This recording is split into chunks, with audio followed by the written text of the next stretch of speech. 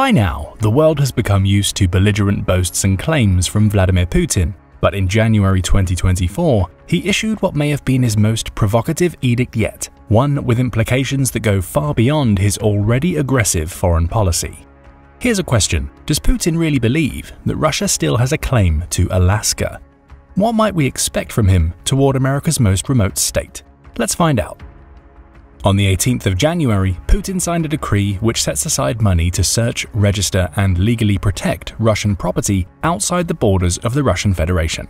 The stated purpose was to allocate funds for the process of searching the real estate property owned by the Russian Federation, the former Russian Empire, and the former USSR. Once found, there would be due registration of property rights and legal protection of this property. The territories subject to such legislation and legal protection were not named directly, but the Russian Empire and its successor state, the Soviet Union, at times included large parts of Eastern Europe, Central Asia, the American state of Alaska, and even isolated parts of the West Coast in the continental United States. Contrary to rumors that spread online in the aftermath of January 18th, the decree did not declare the Russian sale of Alaska in 1867 to be illegal. However, it was the latest instance of revanchist saber-rattling coming from Russian power centers. Some prominent Russian military bloggers, like the Two Majors Telegram channel, which has over 530,000 subscribers, were eager to see the decree be used as a basis for a new round of territorial disputes. Although their viewpoint has some influence, the military bloggers are not part of Russia's government, so we cannot take their posts as an indication of official policy. To see Putin's potential view on starting a territorial dispute over Alaska, we should first look at the history of Russia in the area, because Russia's record of territorial and cultural expansion is important in informing his view about his country's place in the world. Beginning in the 16th century, under Ivan the Terrible, Russia expanded in all directions at a rapid pace, and by the early 18th century, it was reaching the edges of the Eurasian landmass. In 1725, Peter the Great, victorious over Sweden in the Great Northern War, became interested in exploring the Northern Pacific and finding potential colonies there. He enlisted the services of the Danish navigator Vitus Bering in his enterprise. The strait between Asia and North America is now named in his honor. The first attempt in 1725 failed to reach North America, but Bering's second attempt in the 1740s succeeded. Although remote, the area was abundant in resources, especially the thick furs, which were also common in Siberia. Russia had long established its fur trade as a source of national wealth. Along this supply chain, Russian authorities would exploit the tribes of Siberia, exacting a tribute in furs at the trading posts it built in these vast open lands. The Tsars would then sell these furs in Europe at an enormous profit. Alaska strengthened Russia's fur trade in Europe and opened new markets too. After Russia established a presence in Alaska, adventurous frontiersmen and traders ranged through its territory, selling otter pelts to the Chinese. Catherine the Great created Russia's first formal Alaskan colony in 1784 at Three Saints Bay on Kodiak Island. Its governor was one of Russia's most successful fur traders, Grigory Shelikhov. An Orthodox mission was established there too. Russian explorers went further south in the early 19th century. They even reached California, where they established Fort Ross in 1812. However, the colony, governed by the Russian-American company that Shelikhov founded, was impossibly remote from the Russian heartland for it to attract many settlers. Sea otter populations also declined from overhunting, to the point of becoming extinct in certain areas. Populations have still not recovered today, and the otter remains listed as an endangered species by the International Union for Conservation of Nature. Worst of all, the situation in Eurasia was changing. Russia had entered a period of strategic competition with the British Empire in Central Asia as part of its quest for a warm water port. It also lost the Crimean War to Britain, France, and Sardinia, which came to the aid of the struggling Ottoman Empire. Facing such pressures, Russia decided that it could no longer hold Alaska, whose profitability was declining anyway. It did not want to see the British Empire gain the territory, which should have been easy for it to do based on its holdings in Canada. Worse, Britain extending its North American holdings to Alaska would put it on Russia's Eurasian doorstep. As early as 1859, Russia offered to sell Alaska to the United States, but the country was in the midst of a national crisis that led to a civil war, which delayed the proceedings. Once the conflict had ended and reconstruction in the South began, Washington was finally in position to make the purchase. Russia sold Alaska to the United States in 1867 for $7 million, or about $119 million in 2023 dollars, a price negotiated by then Secretary of State William Seward. The sale satisfied Russia's interests, as it provided a buffer and set the United States up as a counterbalance against Britain in the Northern Pacific. The reaction in America was to call the Alaskan purchase Seward's folly, but for the United States, the move was also useful to its own interests. It expelled Russia from North America and contained Britain in the Western Hemisphere, which it had long claimed preeminence over with the Monroe Doctrine. A gold rush in the closing years of the 19th century increased its population. Alaska became a formal territory of the United States in 1912 and the 49th state in 1959. The purchase and later statehood of Alaska meant that the United States and Russia share a maritime border. At its narrowest point between Cape Dezhnev and the Chukchi Peninsula in Asia and Cape Prince of Wales in North America, the Bering Strait is only 51 miles wide. The distance between Russia and American territory is much narrower at the Diomede Islands. The Russian Big Diomede Island is only 2.4 miles to the west of the American Little Diomede Island. In the accepted view of international relations, the sale ended any Russian claim to Alaska. It had willingly given up the territory, and both countries agreed on the present border. Putin, however, does not view the world in terms of defined nation-states entitled to sovereignty and territorial integrity within a strictly defined set of borders.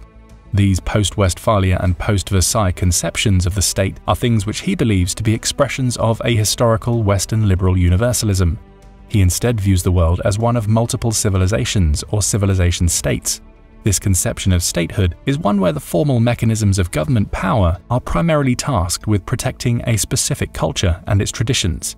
In whatever territory such culture and traditions are dominant, culture rather than politics or borders lies at the heart of statehood under his theory. Putin is not alone in this belief system. Xi Jinping, Indian Prime Minister Narendra Modi, and Turkish President Recep Tayyip Erdogan are all believers in this idea. Even Israeli Prime Minister Benjamin Netanyahu has been called a proponent of the civilization state viewpoint. The recognized national borders of the present do not matter as much in the civilization state conception of the world. What matters, according to this belief, is the presence of a cultural tradition. This is part of the reason why Putin considered Ukraine to not be a real state, but rather a fictional construction of the West's post-Cold War international order based on the Westphalian and Versailles system. To him, Ukraine is an extension of Russian civilization, especially because of the time Ukraine spent under the governorship of Russian authorities and the large presence of ethnic Russians and Russian-speaking people within its borders. To see whether he thinks the same way about Alaska, we will need to look at Putin and other Russian leaders' past comments. In 2014, during an annual Q&A session with Russian citizens, a woman named Faina Ivanovna asked him whether he would ponder trying to get the territory back, saying that it was something Russians would be very happy to see happen. Putin in turn asked her why she needed Alaska. He said that the American purchase of the territory was inexpensive and that people should not get worked up about it. However, the tone began to change after the invasion of Ukraine. In July 2022, Vyacheslav Volodin, chairman of Russia's State Duma, said that Russia could lay claim to Alaska in response to American lawmakers' attempts to appropriate Russia's overseas assets. He was not the only member of the Duma to make such comments. In March 2022, Oleg Medvedev said that Russia should start thinking about reparations for the damage done by the sanctions and the war itself. Part of these reparations could include the return of all Russian properties, those of the Russian Empire, the Soviet Union, and current Russia, which has been seized in the United States, and so on. He even included the territory of Fort Ross and Antarctica, which he said belonged to Russia, because Russia discovered it. This language anticipated what would come in the January 2024 decree. In response to Medvedev, Alaska's governor Mike Dunleavy wished him luck, saying that there were hundreds of thousands of armed people in the state that would see it differently. In December 2023, another Russian lawmaker dropped hints that Alaska would be on Moscow's agenda. On X, a Duma member named Sergei Mironov suggested that American power around the world was waning and that Mexico should reconsider taking back territories it had lost to the United States in the Mexican-American War of 1846–48. Meanwhile, he said, Americans should think about their future and about Alaska. Under the civilization state theory, Russian claims to Alaska would come from its previous colonization there and the presence of ethnic Russians within the American state. Although the colony never had a high population, Russian culture and traditions survived from that time. For example, many of the communities in Alaska today trace their names from Russian sources, including Unalaska, the largest town in the Aleutian Islands. Kodiak Island still has recognizably Russian architecture and traditions. Russian cuisine is common in Alaska, as are Russian last names. There are also more recent Russian arrivals to Alaska, such as those in the village of Nikolaevsk, which hosts about 200 ethnic Russians. This population originates with a group of arrivals in 1968 after a split from the Russian Orthodox Church. Their way of life is still recognizably Russian, although Americanization is slowly creeping in. The political connection between Russia and Alaska may have ended in 1867, but such a connection is of secondary importance to Putin and other Russian expansionists who believe that cultural ties are at the heart of a civilization and its state. Russian territorial claims in Alaska would come primarily from these ties. In response to a new Russian edict, a spokesperson for the US State Department laughed and said that he's not getting it, Alaska, back. In response to the State Department's response, Dmitry Medvedev, the former president and prime minister of Russia, wrote on X that "We've been waiting for it, Alaska, to be returned any day. Now war is unavoidable." He accompanied the message with a laughing emoji, signaling that his message was a joke. The Institute for the Study of War was quick to point out that a claim to Alaska, if indeed the decree led to a territorial dispute, was not feasible, but that the reaction of the ultranationalist military bloggers like Two Majors is telling about how deeply entrenched revanchist sentiment is within some circles in Russia. Like Putin, these communities believe that the fall of the Soviet Union was a catastrophe that erased centuries of geopolitical gains for Russia. Russia's military bloggers have often been critical of the war in Ukraine, but because of the way the Kremlin has conducted the conflict rather than the invasion itself. For example, these voices have been critical of Putin's reluctance to issue an order for full national mobilization. These communities would likely support a territorial claim on Alaska, as Two Majors has already called for. For many reasons, a Russian military attack on Alaska is inconceivable, even without nuclear deterrence. A conventional attack would at a minimum require a complicated amphibious operation with full cooperation between the Russian Army, Navy and Air Force. Given Russia's problems in projecting power into its own backyard and its lack of a combined arms doctrine, this is an unlikely proposition. It would also be almost impossible for Russia to achieve surprise. The movement of necessary troops and equipment to the Russian Far East would be easy to spot with satellite surveillance.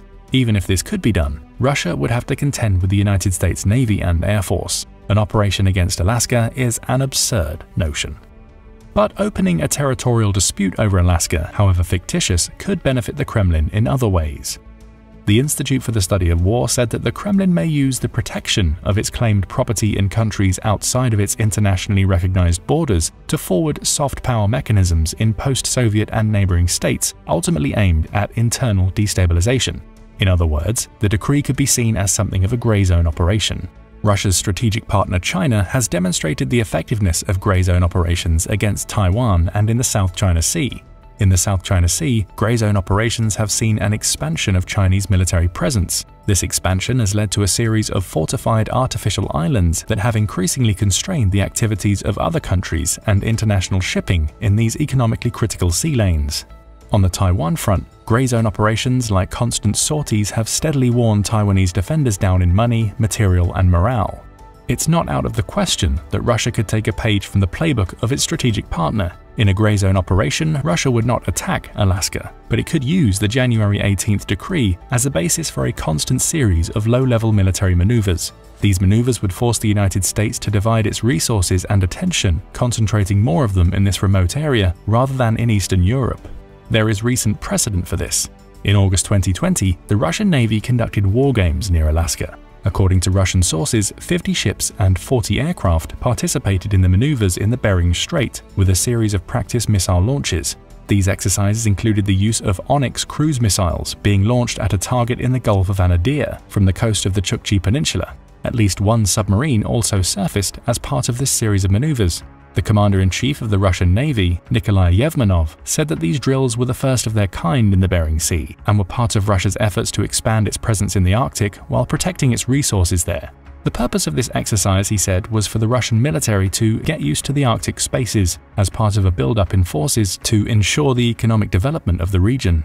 The exercises saw an American response, with NORAD sending F-22 Raptors to intercept 6 Russian Tu-142 maritime patrol aircraft that stayed in the sky for roughly 5 hours and came within 50 nautical miles of Alaska. The intercept was the second time that summer. On June 10, 2020, 2 formations of F-22 Raptors intercepted 2 formations of Tu-95 Bear bombers. The first pair of Tu-95s was accompanied by 2 Su-35 fighters and an A-50 early warning and control aircraft. The second pair of Tu-95s also included an A-50 and got within 32 nautical miles of Alaska, although all of the Russian aircraft remained within international airspace.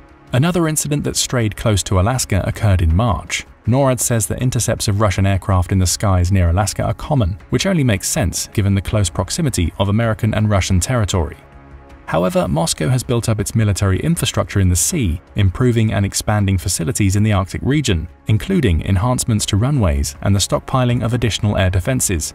Such infrastructure could be used to launch a concerted campaign of grey zone operations, would allow for Russia to introduce chaos into American diplomacy and military planning. It would take attention from the State Department and force the Defense Department to put more of an emphasis in the region, as Russia gradually encroaches on it with repeat grey zone operations. There is also precedent for enemy operations against Alaska. The Japanese landed on the westernmost Aleutian Islands in 1942 and were only expelled after a campaign that lasted for a year. Russia need not stage a similar campaign on these remote outposts to catch the attention of Washington. Increased grey zone operations near North America would at least disrupt American strategy. The mere assertion of a legal mechanism in American territory can be considered a psychological grey zone operation, forcing policymakers in Washington to guess at how serious Russia is about it. More realistically, the January 18th edict is the latest expression of Putin's expansionist philosophy. To him, the dissolution of the Soviet Union meant the end of centuries of Russian gains in what he largely considers a tragedy for Russia and for the ethnic Russians who live in the post-Soviet states that were once part of the USSR or the Russian Empire. He has called the demise of the Soviet Union the end of historical Russia. On December 12, 2021, as he was amassing forces for his invasion of Ukraine, Putin hinted at the extent of his strategic ambitions. We turned into a completely different country after the fall of the Soviet Union, and what had been built up over 1,000 years was largely lost. He said that 25 million Russian people were now cut off from the motherland by being within the borders of the newly independent countries, a fact which he called a major humanitarian tragedy. Putin denied that he was planning on attacking Ukraine, but we saw what his word was worth 2 months later. Putin may lack the power to extend this worldview to the once imperial Russian holdings in North America, but the post-Soviet states in Europe and Asia do not have the benefit of being part of American territory. In the January 18th decree, we see further hints of how far he would be willing to go if given the opportunity. We should not be surprised if new, more aggressive legal edicts regarding the former Soviet and Russian imperial territory come out of the Kremlin in the near future. Perhaps Putin's view is that Russia can historically gain territory but never legitimately lose it. In illustrating this viewpoint, the Two Majors Telegram channel said after the edict, "We suggest starting with Alaska." Two Majors also said that the decree should include Dnieper, Ukraine, Bessarabia, the Grand Duchy of Finland, Armenia, Azerbaijan, Georgia, and the central states of Russian Turkestan, most of the Baltic provinces, and a significant part of Poland. Do you believe this is what Putin is also thinking? Will there be new edicts from Putin regarding territory that had once been under Russian jurisdiction? What Russian grey zone operations, if any, might we expect in Alaska in the near future? Don't forget to let us know in the comments. Also, don't forget to hit the like button and subscribe to the channel for more military analysis from military experts. Located approximately 400 kilometers west of the Russian mainland, around 1,300 kilometers from Moscow, Kaliningrad is bordered to the north and south by Lithuania and Poland. Essentially, it's a Russian outpost, but one that's had a growing strategic significance due to its close proximity to a large number of major European cities. Kaliningrad also has the only port on the Baltic Sea that remains ice-free all year, making it the ideal home for the Russian Navy's Baltic Fleet. Originally founded in the 13th century, this historic oblast is home to nearly 500,000 people, but also serves as a key strategical element in Russia's anti-NATO strategy. Recently, however, as Putin struggles to maintain Russia's status as a global superpower, Kaliningrad has become as much of a headache for him as it's been an asset and could become a serious liability to his campaign of aggressive expansion in Ukraine and beyond. For one, Russia's military forces remain overextended as the war in Ukraine drags on, leaving Kaliningrad largely out from under Putin's thumb, which may be why we're hearing a clear call for dissension rising up among its separatist groups. Emboldened by the hardships of the war, the leaders of the Baltic Republican Party have been calling not only for independence from Russia, but also for Kaliningrad to align with the West and its allies against the Russian president. Since the annexation of the Crimean Peninsula in 2014, Moscow has enhanced both aerial and naval connections between the Russian mainland and Kaliningrad. Given Russia's current struggles in Ukraine, however, it seems unlikely that it will achieve its overall objective and isolate the Baltics. And as political pressures within Russia intensify and external pressures build due to the fallout of the war in Ukraine, the possibility of Russia losing Kaliningrad altogether has grown increasingly likely. If this happens, it will undoubtedly alter not only Russia's future, but also the futures of Europe, America, and various other parts of the world. So what's happening? How is Russia losing control of Kaliningrad? And perhaps a more important question, what consequences will there be if it does? In this video, we're going to take a look at these questions, while also closely examining the events that led up to this pivotal moment in Kaliningrad's long history. To really understand what the impact of losing Kaliningrad would be, we must first understand the influence it's had on Russia's recent history. Rewinding back to the first months of Russia's invasion of Ukraine, Putin found himself in desperate need of the Kaliningrad exclave. Rather quickly, what Putin thought would be a swift blitzkrieg all the way to Kyiv instead turned out to be something else entirely, as many of Russia's frontline troops ended up in hasty retreat from key regions such as Kyiv, Kharkiv, and Sumy. This grievous miscalculation left Russia wide open to the possibility of a devastating counteroffensive. So Putin turned to one of the most powerful weapons in his arsenal, the threat of nuclear retaliation. And what has helped make this weapon an even more credible deterrent? That's right, Kaliningrad. To get the ball rolling as early as May 2022, as much of the Russian army fell into retreat, Putin initiated a series of provocative military exercises in Kaliningrad, with the intention of demonstrating that he could, hypothetically, launch nuclear warheads all across Europe. During the exercises, Russian troops practiced electronic launches of nuclear-capable Iskander mobile ballistic systems, the same systems being used against Ukraine. And for what ultimate purpose? Essentially, Putin wanted to make the point that as long as he controlled Kaliningrad, no NATO member state would be beyond his reach. What's interesting about these maneuvers, though, is that the primary goal of them may not have been to remind the West that Russia has nukes, but rather to remind them that Russia has Kaliningrad. It's hard to forget that Russia has the largest nuclear stockpile on the planet, but it's much easier to forget, or at least to underestimate, the strategic importance of this relatively unassuming Baltic Sea exclave. This, however, would be a mistake. And for one very good reason, the Suwalki Gap, which is, according to many military analysts, by far NATO's weakest point. But more on that later. For now, it's important to note that Kaliningrad was not always a part of Russia.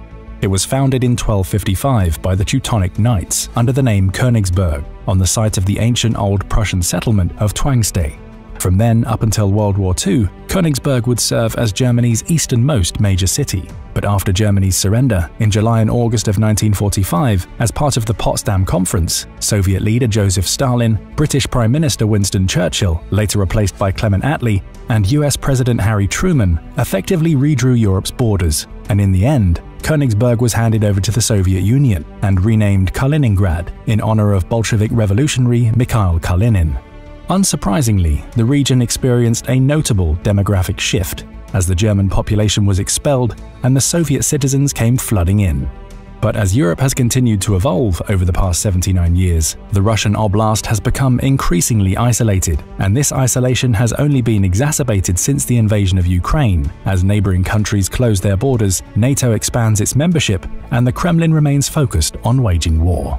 So far, some 5,000 Kaliningrad residents have been mobilized to fight in Ukraine, with an estimated 450 being killed in action already.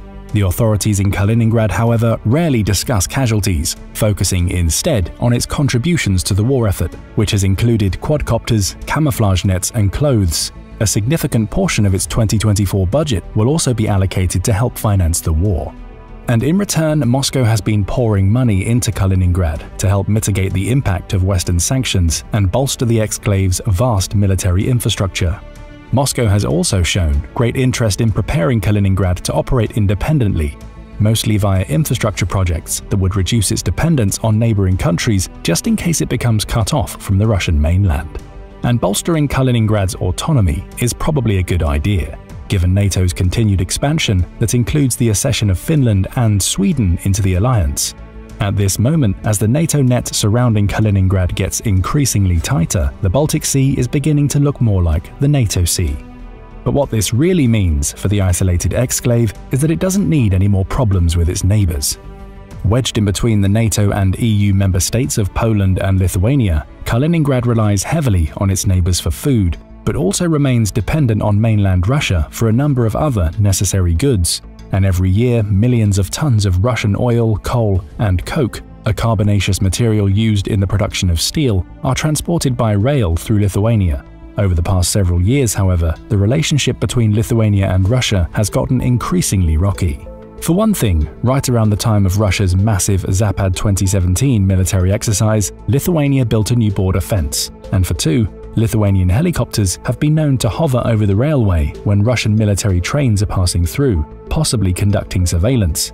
Following Putin's invasion of Ukraine, though, things have gone from bad to worse.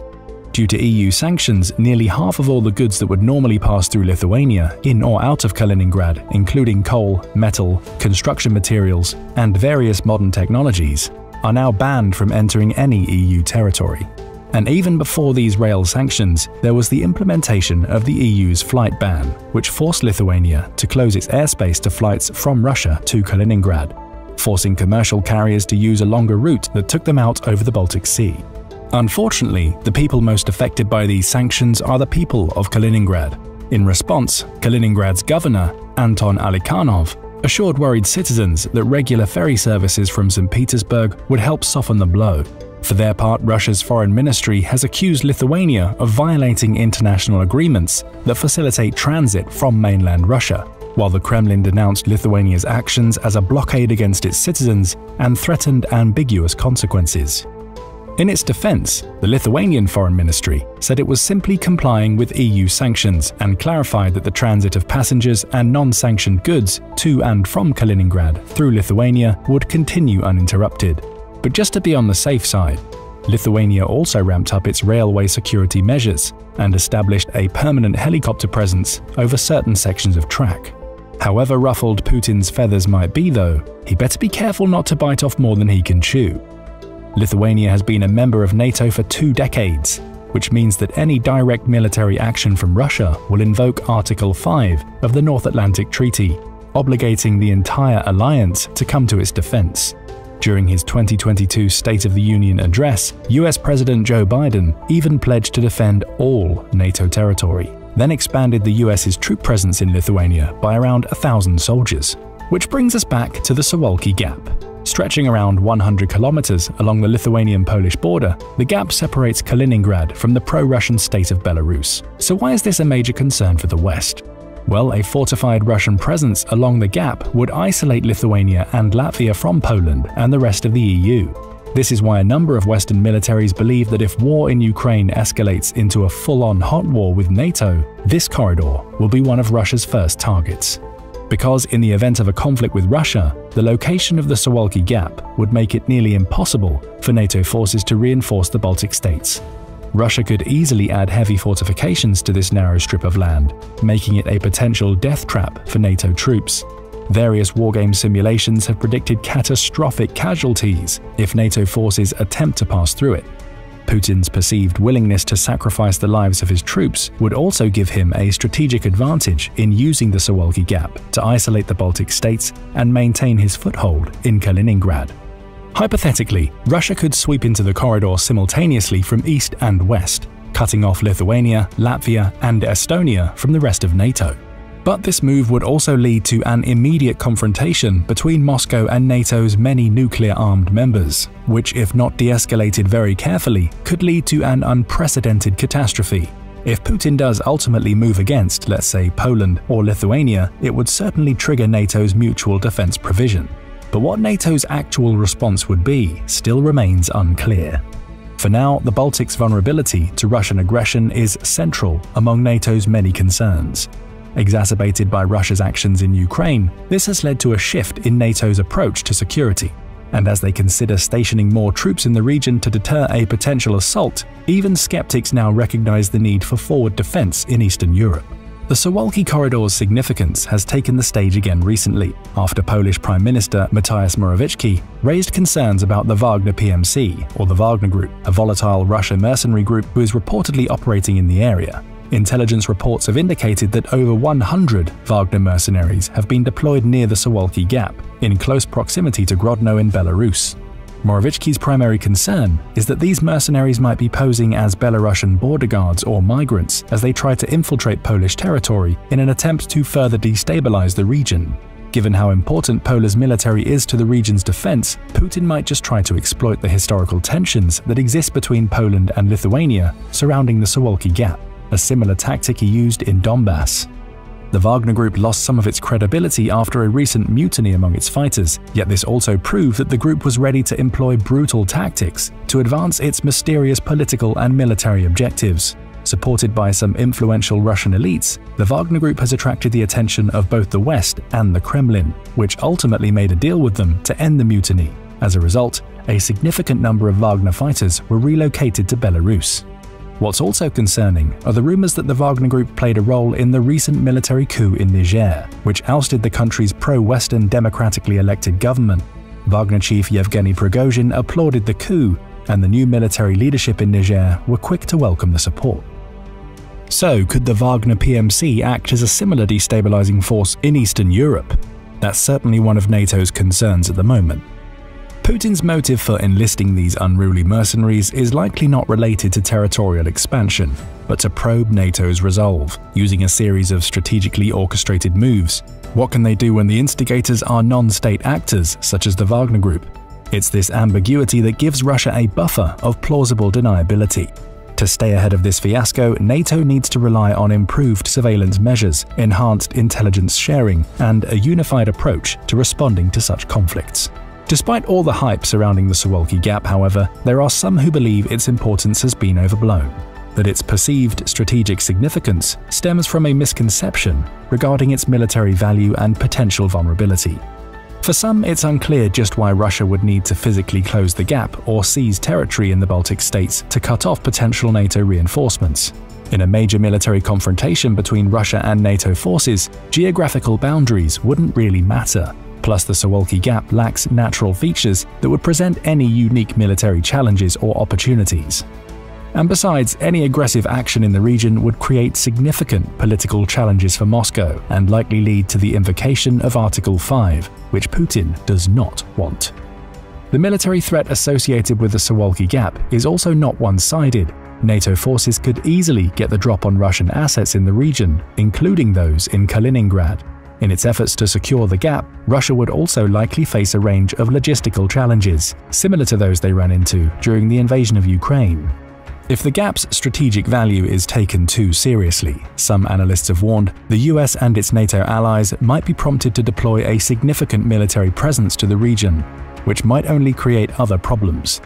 Massed troops might just end up being prime targets for Russian long-range strikes. Putin would likely also interpret such a strong military presence as a potential threat, one capable of launching an attack on Kaliningrad or Belarus and perhaps provoking an exaggerated response. Heavily militarizing this region could also provoke other NATO countries to take action, ones that might have been previously hesitant to confront Russia, leading to further escalation of this already complex situation.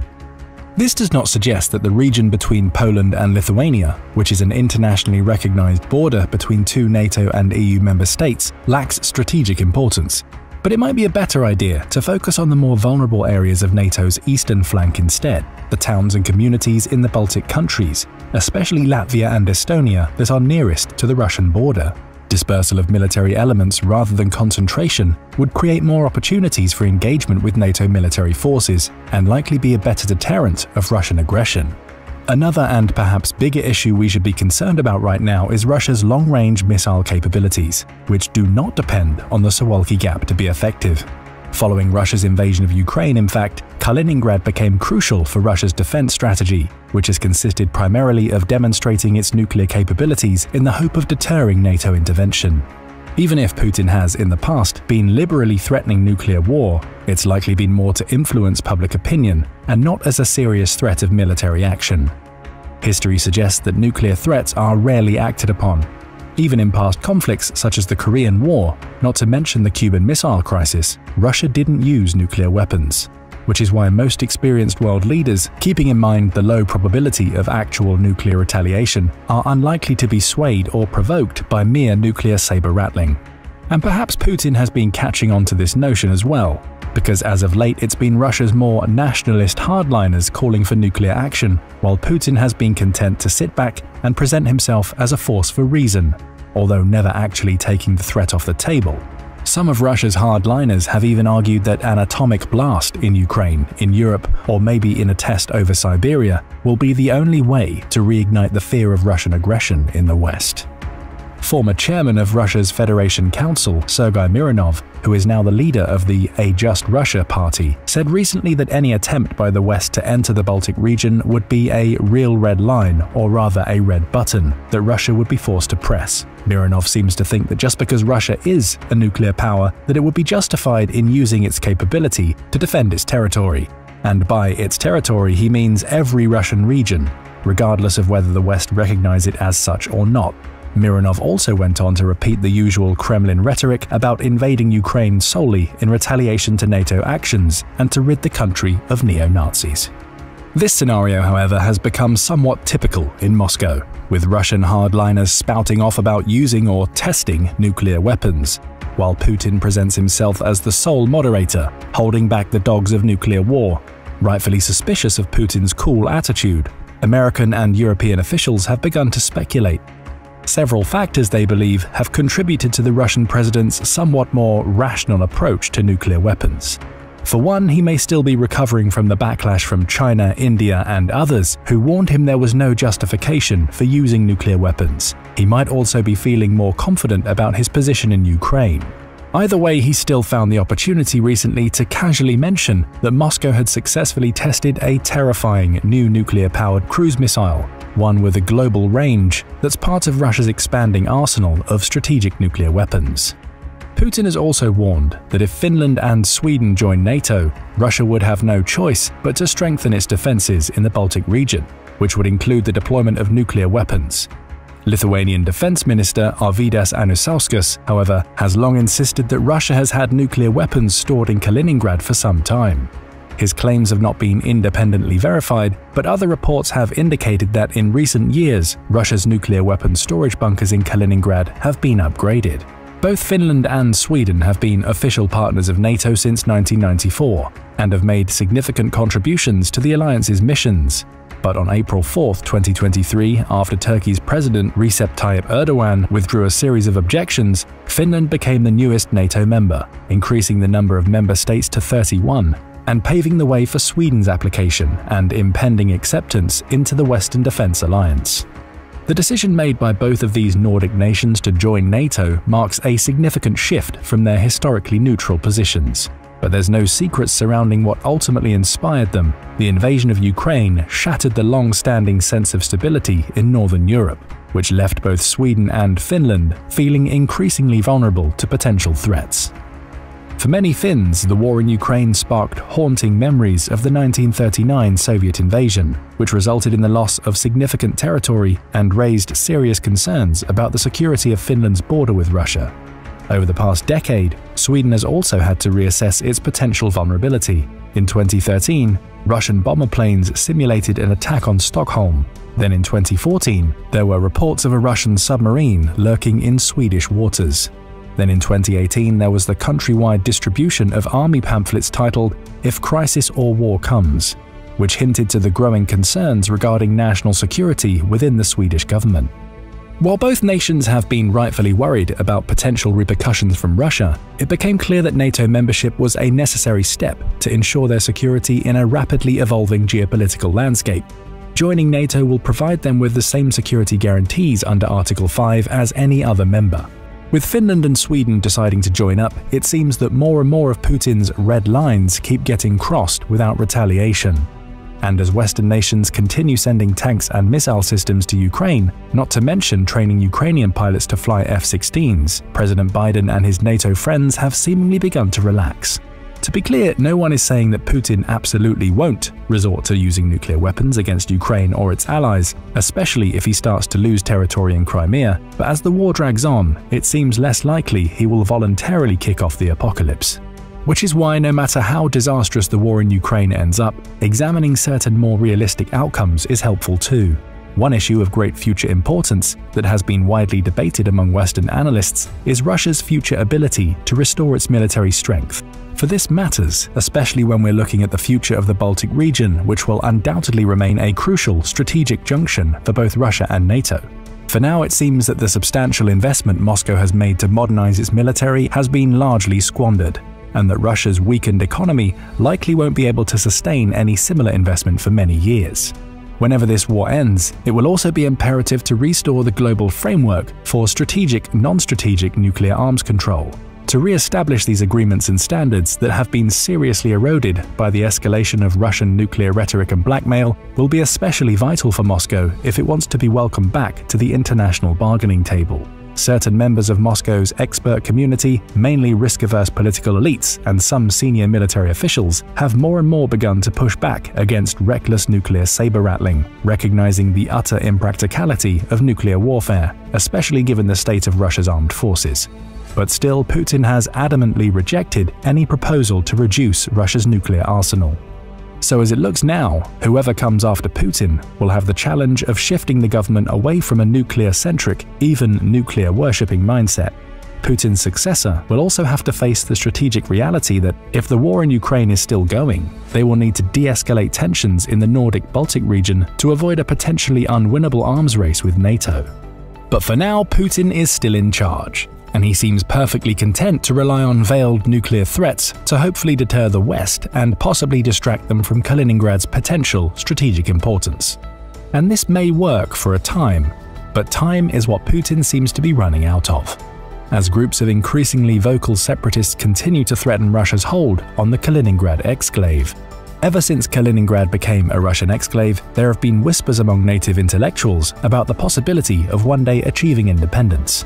For many years, there weren't any grassroots secessionist movements, but there was enough talk to spark fears of separatism in Moscow, fears that were largely fueled by objective factors like Kaliningrad's far-out geographical position, which makes it all that much more susceptible to foreign influence. After the Soviet Union collapsed, and on through the 1990s, there were repeated public calls for Kaliningrad to become the Fourth Baltic Republic. But because of the oblast's importance as home to Russia's Baltic fleet, which could no longer use ports in the Baltic countries, Moscow cracked down hard on that sentiment. But in the 21st century, as economic conditions have worsened, and the contrast between life in the exclave and life in Lithuania or Poland has increased, separatist sentiments are once again on the rise. As a result of this, the influence of Russia's state media also appears to be waning in the region, despite Moscow's efforts to combat what it's called a growing enthusiasm for Germanization and creeping separatism. These efforts have included expelling German-backed NGOs, launching campaigns against the German philosopher Immanuel Kant, and dismissing academics with ties to cultural organizations in Germany. And as information remains scarce due to Kremlin censorship, assessing the true extent of support for independence proves challenging, with many residents remaining cautious about openly advocating for secession. Perhaps the loudest voice at the moment, though, is that of the Baltic Republican Party, or BRP, which was founded in 1993 by Königsberg natives, also known as Baltic Russians. In an uncommon display of protest just before the invasion of Ukraine, protests erupted outside the Russian embassy in Warsaw, as members of the BRP demanded demilitarization of the exclave. A year later, an unauthorized and potentially illegal online referendum took place in 5 Russian regions. Some 95,567 people participated, about 19.4% of the population, and all the regions that were polled voted in favor of independence. Much of the information we have comes from reporting outside Russia or reports made prior to the war in Ukraine, so it's possible that results simply reflect the bias towards pro-independence sentiment among the participants. But if anything, the referendum still served as a potential reminder that there are still those eager for independence. Perhaps encouraged by the vote, despite the Kremlin's efforts to stifle separatist movements through censorship and media restrictions, the BRP believes secession from Russia is only a matter of time. To make their point, when referring to the exclave, the party uses the name Königsberg, the German name for the city before it was handed over to the Soviet Union after World War II, claiming that it rightfully belongs to Europe. Party membership, they also say, has been steadily increasing both within Königsberg and the region surrounding it. One day, one way or another, the war in Ukraine will come to an end. And when it does, the structure of the Russian Federation will almost certainly change. If Russia prevails, well, life in Kaliningrad will likely not improve, but there are also many other scenarios that could lead to greater autonomy and even full independence for the former German city. With that said, the Kremlin has no intention of losing any part of its empire and will therefore continue to crack down on separatism. Even with the support from its European neighbors, unless drastic post-war changes occur within Russian society, Kaliningrad's sovereignty may remain out of reach for some time to come. In the meantime, the desire to revitalize East Prussian culture and the goal of an independent Königsberg will persist, likely until the right time and conditions for making the first steps in this direction are met. Unfortunately, the future of the Kaliningrad exclave will largely depend on the outcome of the war in Ukraine. And when it ends, the stage will either be set for freedom or the dream may die forever. It couldn't hurt to ask, with all the changes happening in the Baltic region lately, what are the chances Russia simply loses interest in Kaliningrad? Some might even say that when Finland and Sweden officially joined NATO, aligning themselves with Estonia, Lithuania and Latvia, Kaliningrad shifted from a strategic asset for Russia to more of a burdensome liability. In a very short time, Russia's chances of creating a chokehold for NATO at the Suwalki Gap went from good to nearly impossible. And on top of that, NATO now has the ability to bypass the gap entirely, deploying troops from the north, across the sea, or via air routes, keeping their distance from Kaliningrad's missile batteries and anti-air defense systems. These developments have fundamentally transformed the strategic significance of Kaliningrad. So much so that the French Institute of International Relations recently declared that the accession of Finland and Sweden to NATO has largely upended Russian strategic planning and that its goal to exploit military superiority has been lost. The report also pointed out that during the first phase of its invasion of Ukraine, Russia redeployed its most combat-capable units, including its Air Assault Division and Marine Brigade, to support its offensive operations there, while at the same time, all amphibious capabilities of the Baltic Fleet were dispatched to the Black Sea. Now these units are fully engaged in countering the Ukrainian counteroffensive, which has left Fortress Kaliningrad largely undefended. To Russia's credit, they have maintained unrestricted access to Belarus, but its current shortage of forces limits the benefit of this alliance. Lately, Russian and Belarusian forces have come together for a number of military exercises, including the Zapad 2021 exercises, but it's mostly been Russia's aerospace forces that are using Belarusian air bases for attack missions in Ukraine. Russian ground troops have, too, been consuming large amounts of ammunition from Belarus's pre-war arsenal. It's Putin's deployment of non-strategic nuclear warheads to Belarus, though, that could create the most trouble down the road. Complicating things for Belarus even further was the arrival of several thousand Wagner mercenaries after the failed mutiny in June 2023. Lacking any real sense of organization or heavy weapons, these guns for hire simply weren't capable of turning the tide in Ukraine or posing any real threat to Belarus's NATO member neighbors. But they did, as mentioned earlier, stir things up around the Suwalki Gap. But even though they make them a bit nervous, Poland is fully capable of addressing the Wagner threat. What's less clear is why Putin thought it would be a good strategy to relocate this unstable group of mercenaries just 25 kilometers from his base in Asivapichi, the supposed location of Russia's nuclear warheads. With everything that's happened, regardless of the outcome of the war in Ukraine, Russia has little chance of re-establishing its previous military authority in the Baltic theater, or even matching its regional forces with NATO's. Putin will probably continue to lean on trusted deterrent strategies like nuclear saber-rattling and so on, hoping that the West will take into consideration all the urban targets that are within reach of his Kalibr and Iskander missiles. Or he may just go all the way and openly deploy nuclear weapons to Kaliningrad. But in the end, these will only be half measures, and won't do much to shift the reality of Russia's crumbling strategic position. Perhaps the best future we can hope for right now is a post-Putin leadership that's less inclined to seek out militarized confrontation with the West, and instead look for opportunities to restore cooperation and stability to the Baltic region. But what do you think?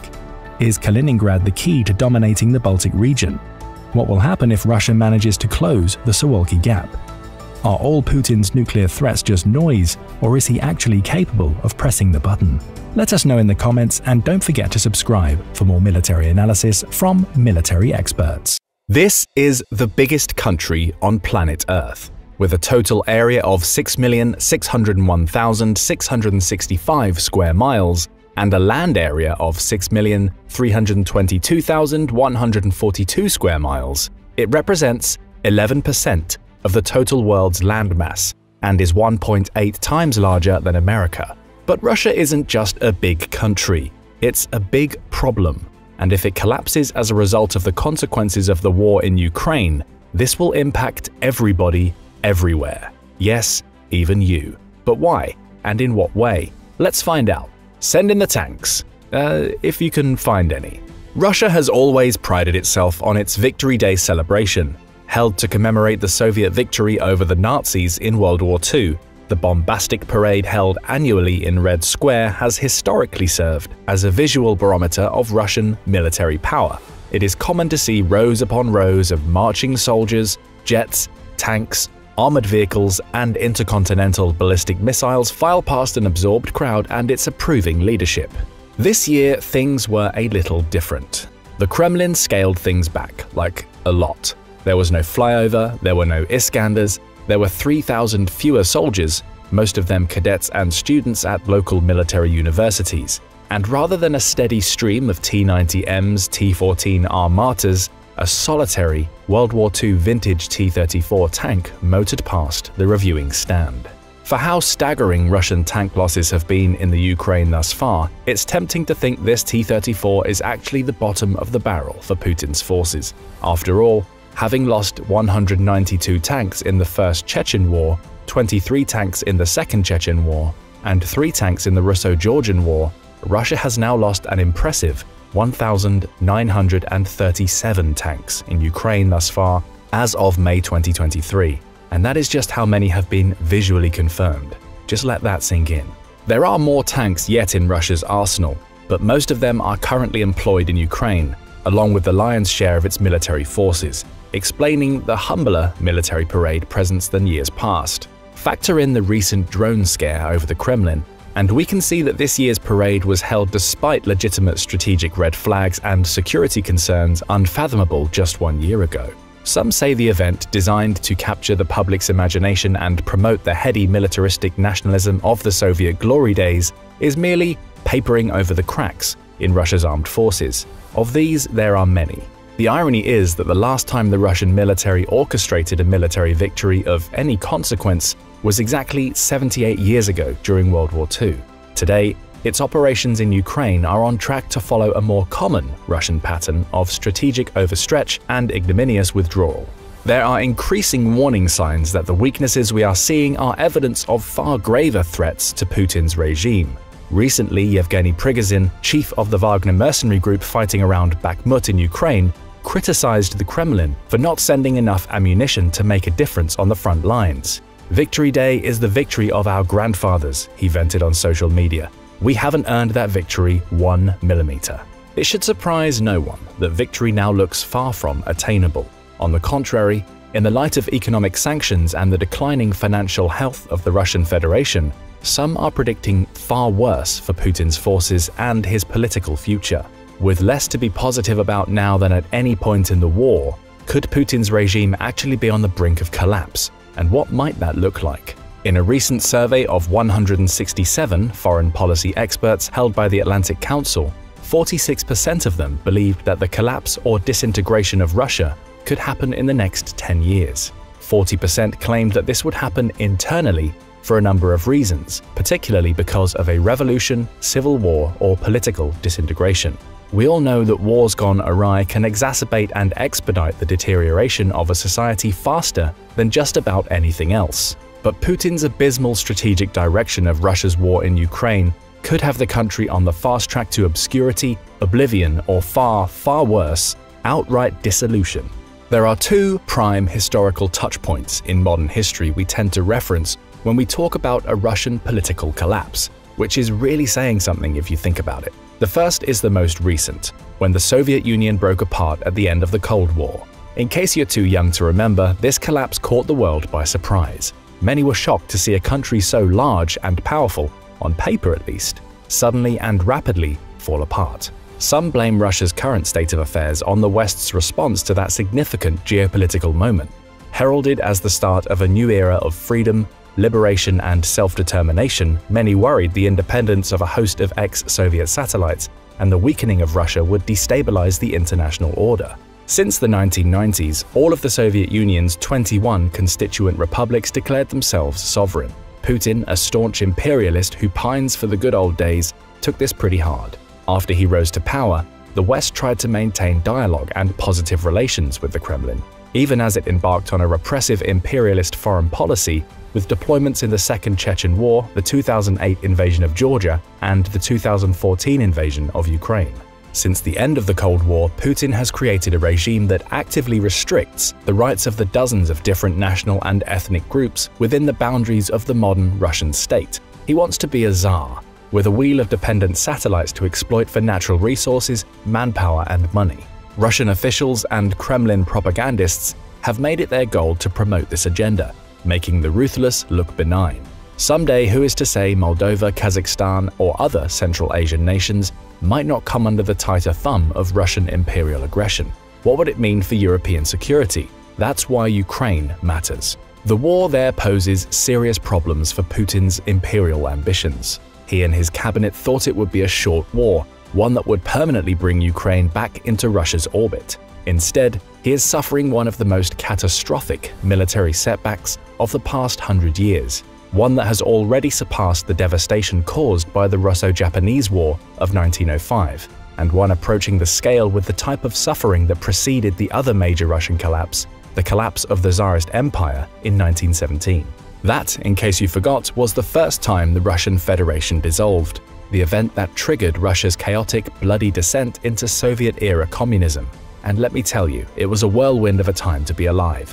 One moment you are a Russian soldier, fighting Germany and Austria-Hungary with the Entente allies on the Eastern Front. The next, you learn the inefficient and widely corrupt Tsarist government can no longer sustain the economic and material costs of the war effort. Before you know it, tens of thousands of soldiers, workers and peasants are fed up, rising up, overthrowing the imperial government and installing the Bolsheviks in power.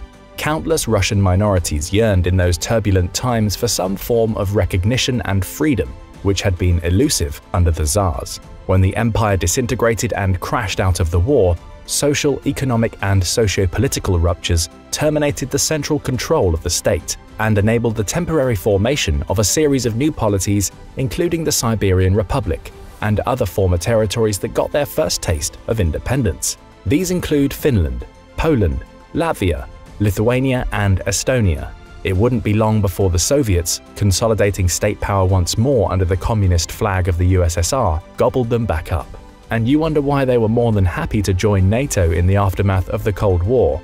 Most experts believe that a modern Russian collapse will be swifter, more brutal, and more akin to the revolutionary crisis of 1917 than the Soviet collapse of 1991. It is a possible scenario.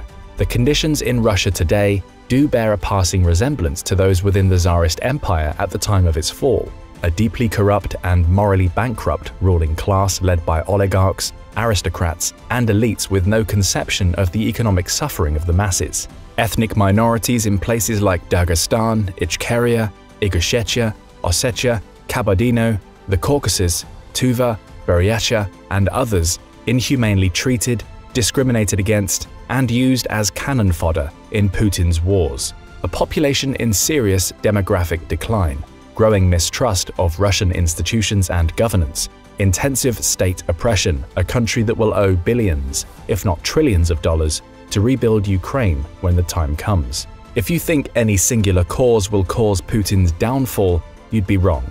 History is non-linear, multi-causal and contingent.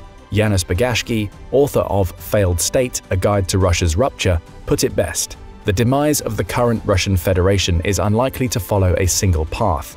Unlike that of the Soviet Union, where 15 Union republics became independent states almost by default, the fracturing of the state is likely to be chaotic, prolonged, sequential, conflictive, and increasingly violent. It can result in the full separation of some federal units and the amalgamation of others into new federal or confederal arrangements. Bruno Tertrace, an advisor for geopolitics at the Institut Montaigne, has argued that the only good thing about a Russian collapse today is that the nuclear issue would be far less serious than it was with the Soviet Union. Elites would be far more interested in preserving some semblance of authority and power rather than commit political and personal suicide by launching a nuclear attack. Most of Russia's nuclear forces today are inside the Federation, not beyond its borders like during the Cold War, when it had 7,000 nukes stationed outside Russia. Exploring the implications for Russia's future as a nuclear power if trends continue the way they are, Bruno observed, in the 1970s, the Soviet Union was described as Upper Volta with rockets, he said. By the 2000s, it was Mexico with nuclear weapons. In 2010s, a gas station with nuclear weapons. Will it become a Somalia with nuclear weapons? So how exactly might Russia collapse? What would it mean for its neighbors? We know that a country's foreign policy is a reflection of its domestic situation, and vice versa. In Russia's case, Putin's actions have the country on the path to economic Armageddon.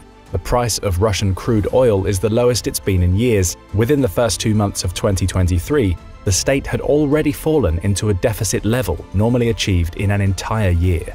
It isn't profiting much from its sale of hydrocarbons to India and China. Its import sales are collapsing. Its GDP has shrunk by 4%.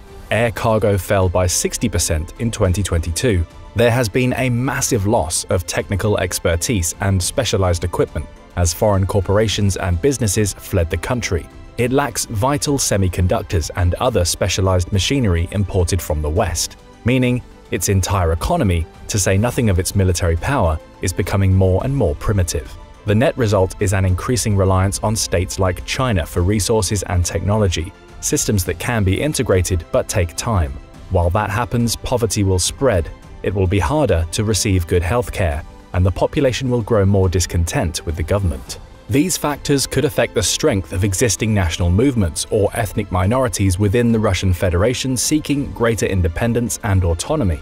Moscow is far removed from many of these population centers and has, until now, relied on a technocratic system of oligarchical control where Kremlin-appointed elites receive massive checks to keep their provinces in line. These leaders, in turn, return the regional profits to the Kremlin's coffers. Russian elites are deeply dependent on Moscow's political and economic authority for their own legitimacy. When this goes bankrupt, what happens?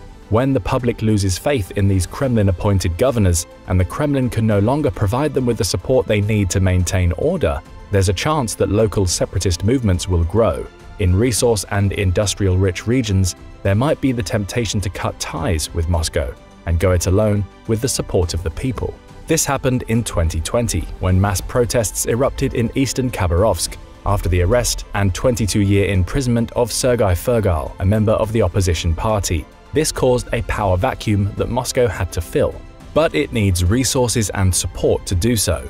And with the war dragging on and the bite of sanctions becoming more and more acute, it is increasingly likely that Putin will struggle to plug the holes in the dike as the flood of discontent spreads. Unlike the Soviet Union, whose power rested on the Comintern and whose governing authority always had a reasonably clear line of succession, nobody knows what will happen in Putin's vertical, highly centralized hierarchy if the figurehead falls. Will there be a civil war? Will a power struggle ensue between Putin's elites? Will Moscow, already neck-deep in its military invasion of Ukraine, have the resources to suppress any separatist movements that arise? Back in 1917, this was the avenue that led to the downfall of the Tsarist Empire. Like falling dominoes, the Ukrainian Central Rada presented its first universal declaration. 5 months later, it declared the creation of the Ukrainian People's Republic. Other regions did the same. By the time you get to 1918, the Red Army was forced to suppress these movements and bring them into submission. Only Poland, Finland, Latvia, Estonia, and Lithuania, states with active support from the United States, Great Britain, and France, the victors of World War I, managed to secure their independence, if only for a time. The Bolsheviks managed to set the ship straight, but it came at a massive cost. Putin has to hope his cronies are as committed as the Bolsheviks were when his grasp on power is brought into question. So far, one of his tactics has been to feature minority participants in the Ukraine occupation like Kadyrov's Chechens in his propaganda campaign for two purposes: to both show Federation solidarity in the war and, if things go sour, to have a scapegoat for the Russian army's broader operational failures. If Russia collapsed, it would probably start with a breakaway movement in one territory that spreads like a virus to others on the country's periphery. Chechnya, for example, could be the first domino to fall. They have a history of enmity with the Kremlin, after all, and a recent one at that.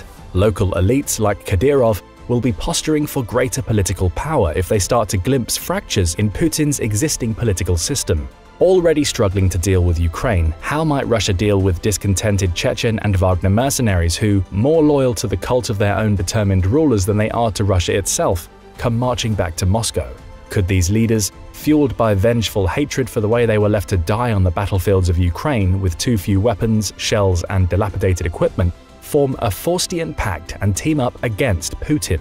Or will battlefield defeat and economic poverty force these sides into internecine warfare amongst themselves, a battle royale for ultimate political power?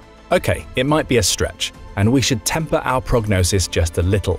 While it's tempting to look at online maps depicting the collapse of Russia by 2025, with fantastical graphics carving the country up into dozens of independent republics, the reality is that Russia's internal divisions are far less stark than they appear.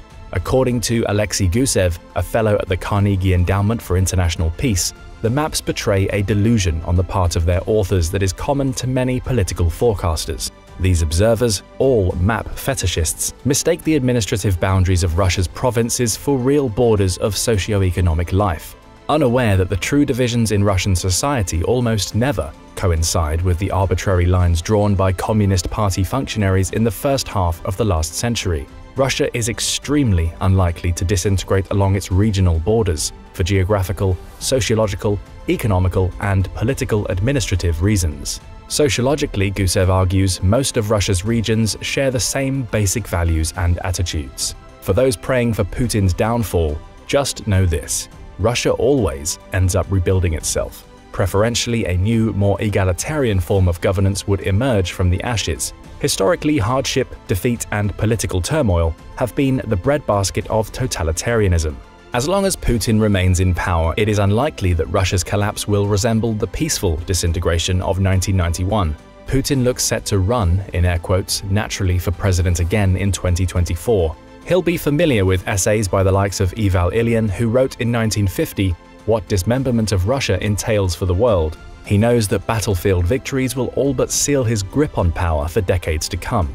But with a hard year of campaigning ahead, one in which Ukraine will slowly integrate new Western weapon systems into its counteroffensive strategy, Putin will be forced to drain Russian resources further, sending young men to die on the front lines. Hatred will grow. Putin will be forced to suppress these feelings to prevent widespread discontent. This begins a vicious cycle in which the only thing that can save his dictatorship is more suppression, which leads to more discontent. And you see where this is going.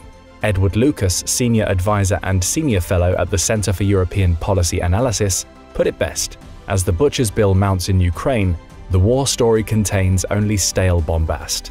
The lie machine insists that black is white.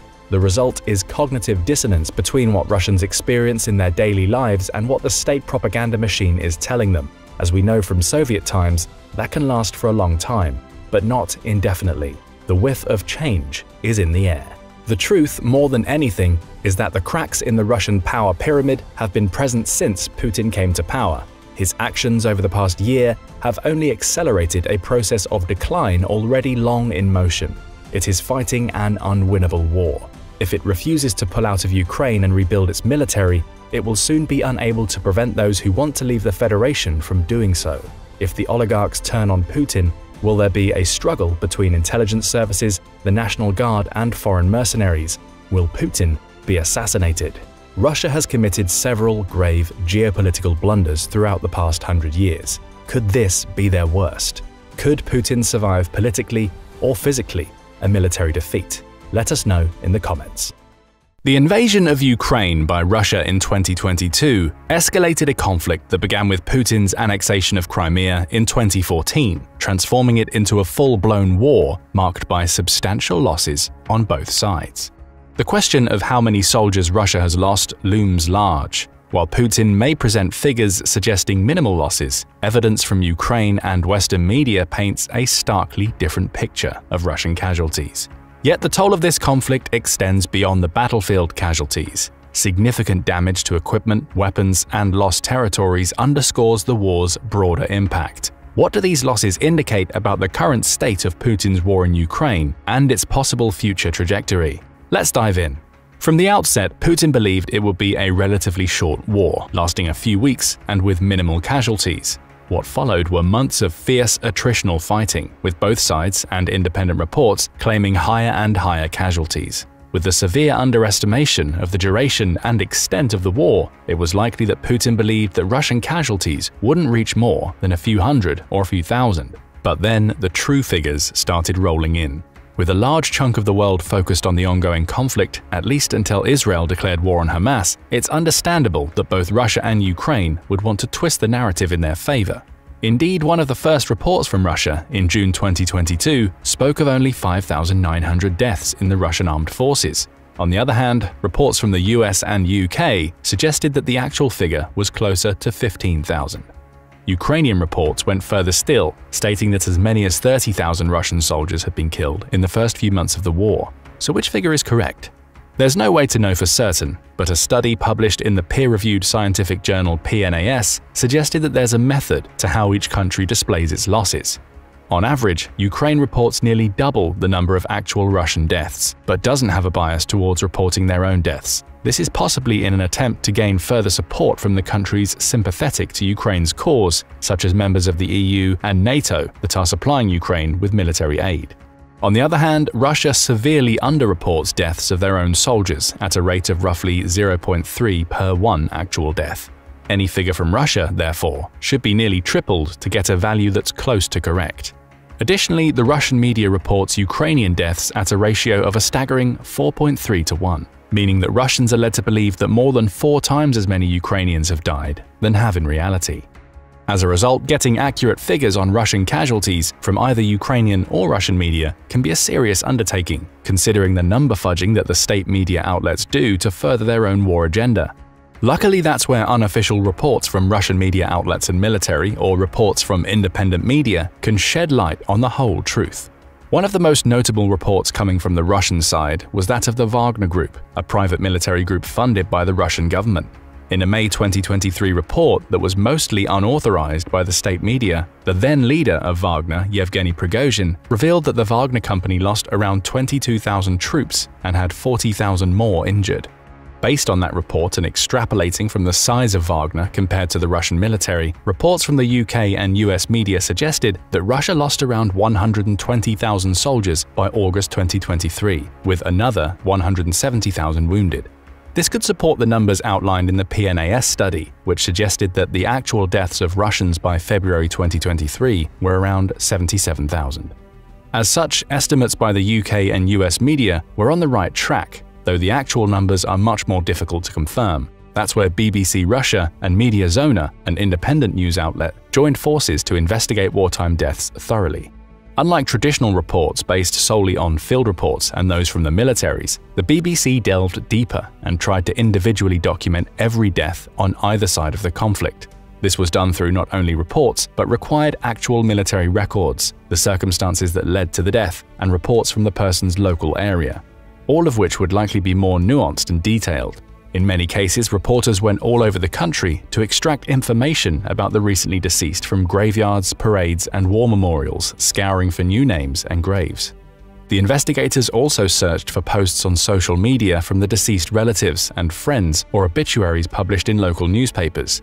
The essence of the detailed search was that each death had to have a name attached. No longer were the numbers just figures that would pop into someone's head only to be forgotten a few seconds later. They were now real people who had died for their country, no matter how flawed the cause. This stringent set of criteria led to many of the deaths being overlooked due to the investigators' inability to confirm whether what was in the report, from either Russian or Ukrainian outlets, was actually true. However, with the BBC's backing of the data, the BBC Russia Media Zona report is considered the closest to the actual count of Russian soldier deaths, if not going under the real figure due to the aforementioned difficulties in obtaining the correct figures. If someone's name was on the list, then that means the person most likely existed and died during the Russo-Ukrainian War.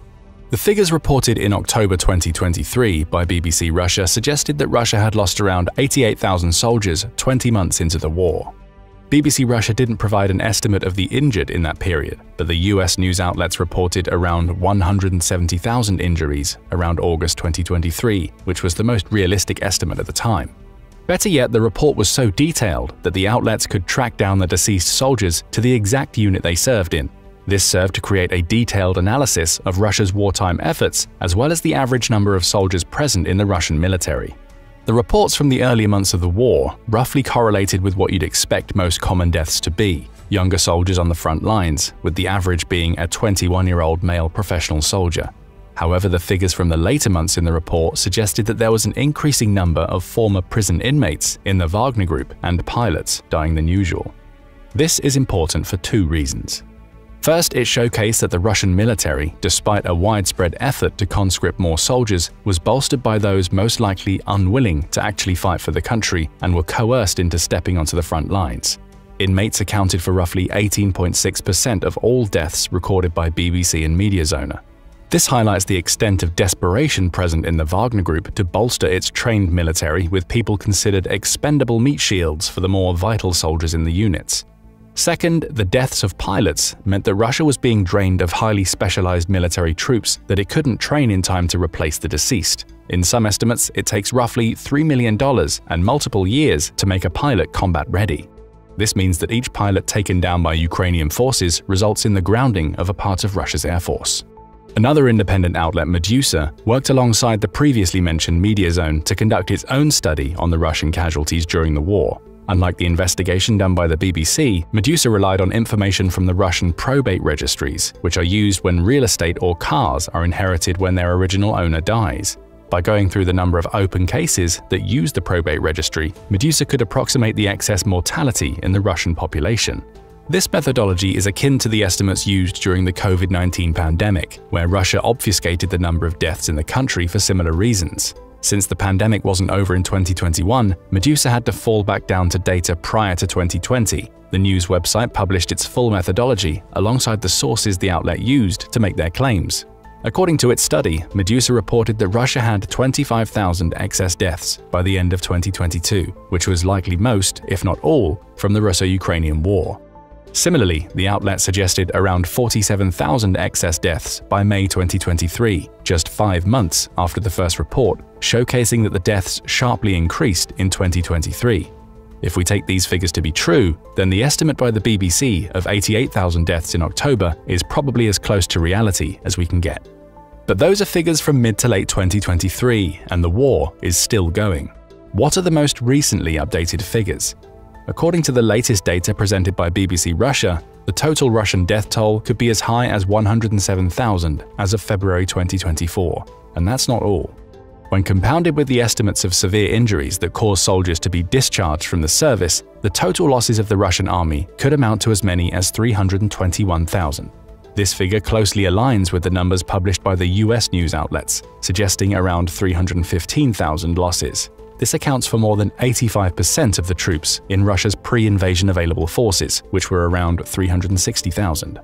Of the estimated 107,000 casualties over the course of 24 months, the war resulted in 53,500 casualties on the Russian side alone. Compare that to the other notable wars, and the figure is higher than the war in Iraq, 2013-17, 50,095 deaths per year, and the Syrian civil war, 2011 to present, 43,736 deaths per year. When combined with the losses suffered by Ukraine, the death toll is a staggering 95,000 per year. This makes the Russo-Ukrainian War the deadliest conflict in the 21st century, beating out the Tigray War in Ethiopia. But the number of human casualties paints only part of the picture of the true losses suffered by Russia as a result of invading Ukraine. Also devastating have been the other military losses during the war, that of equipment and infrastructure. According to a February 2023 report, Russia lost roughly half of its battle-ready tanks a year into the war, crippling its ability to mount a unified offensive. This partly led to the drawn-out conflicts going on today. Yet another report in April 2023 suggested that Russia has lost over 10,000 pieces of vital military equipment, including tanks, trucks, artillery, and drones. In some cases, the losses were so severe that the Russian military was forced to redeploy some Soviet and Cold War-era tanks, which were veritable museum pieces in 2022. This is a huge downgrade in Russian military capacity. While the T-54s were among the peak tanks in the 20th century, their usefulness sharply dropped with new anti-tank weapons being developed in the late 80s and 90s. Today, a T-54 is no match for the most devastating weapons fielded by Ukraine that the UK, France, and the US have been steadily providing to the front lines. Furthermore, the T-54's 100mm guns struggle to penetrate modern armor, making them relatively useless in tank-to-tank warfare.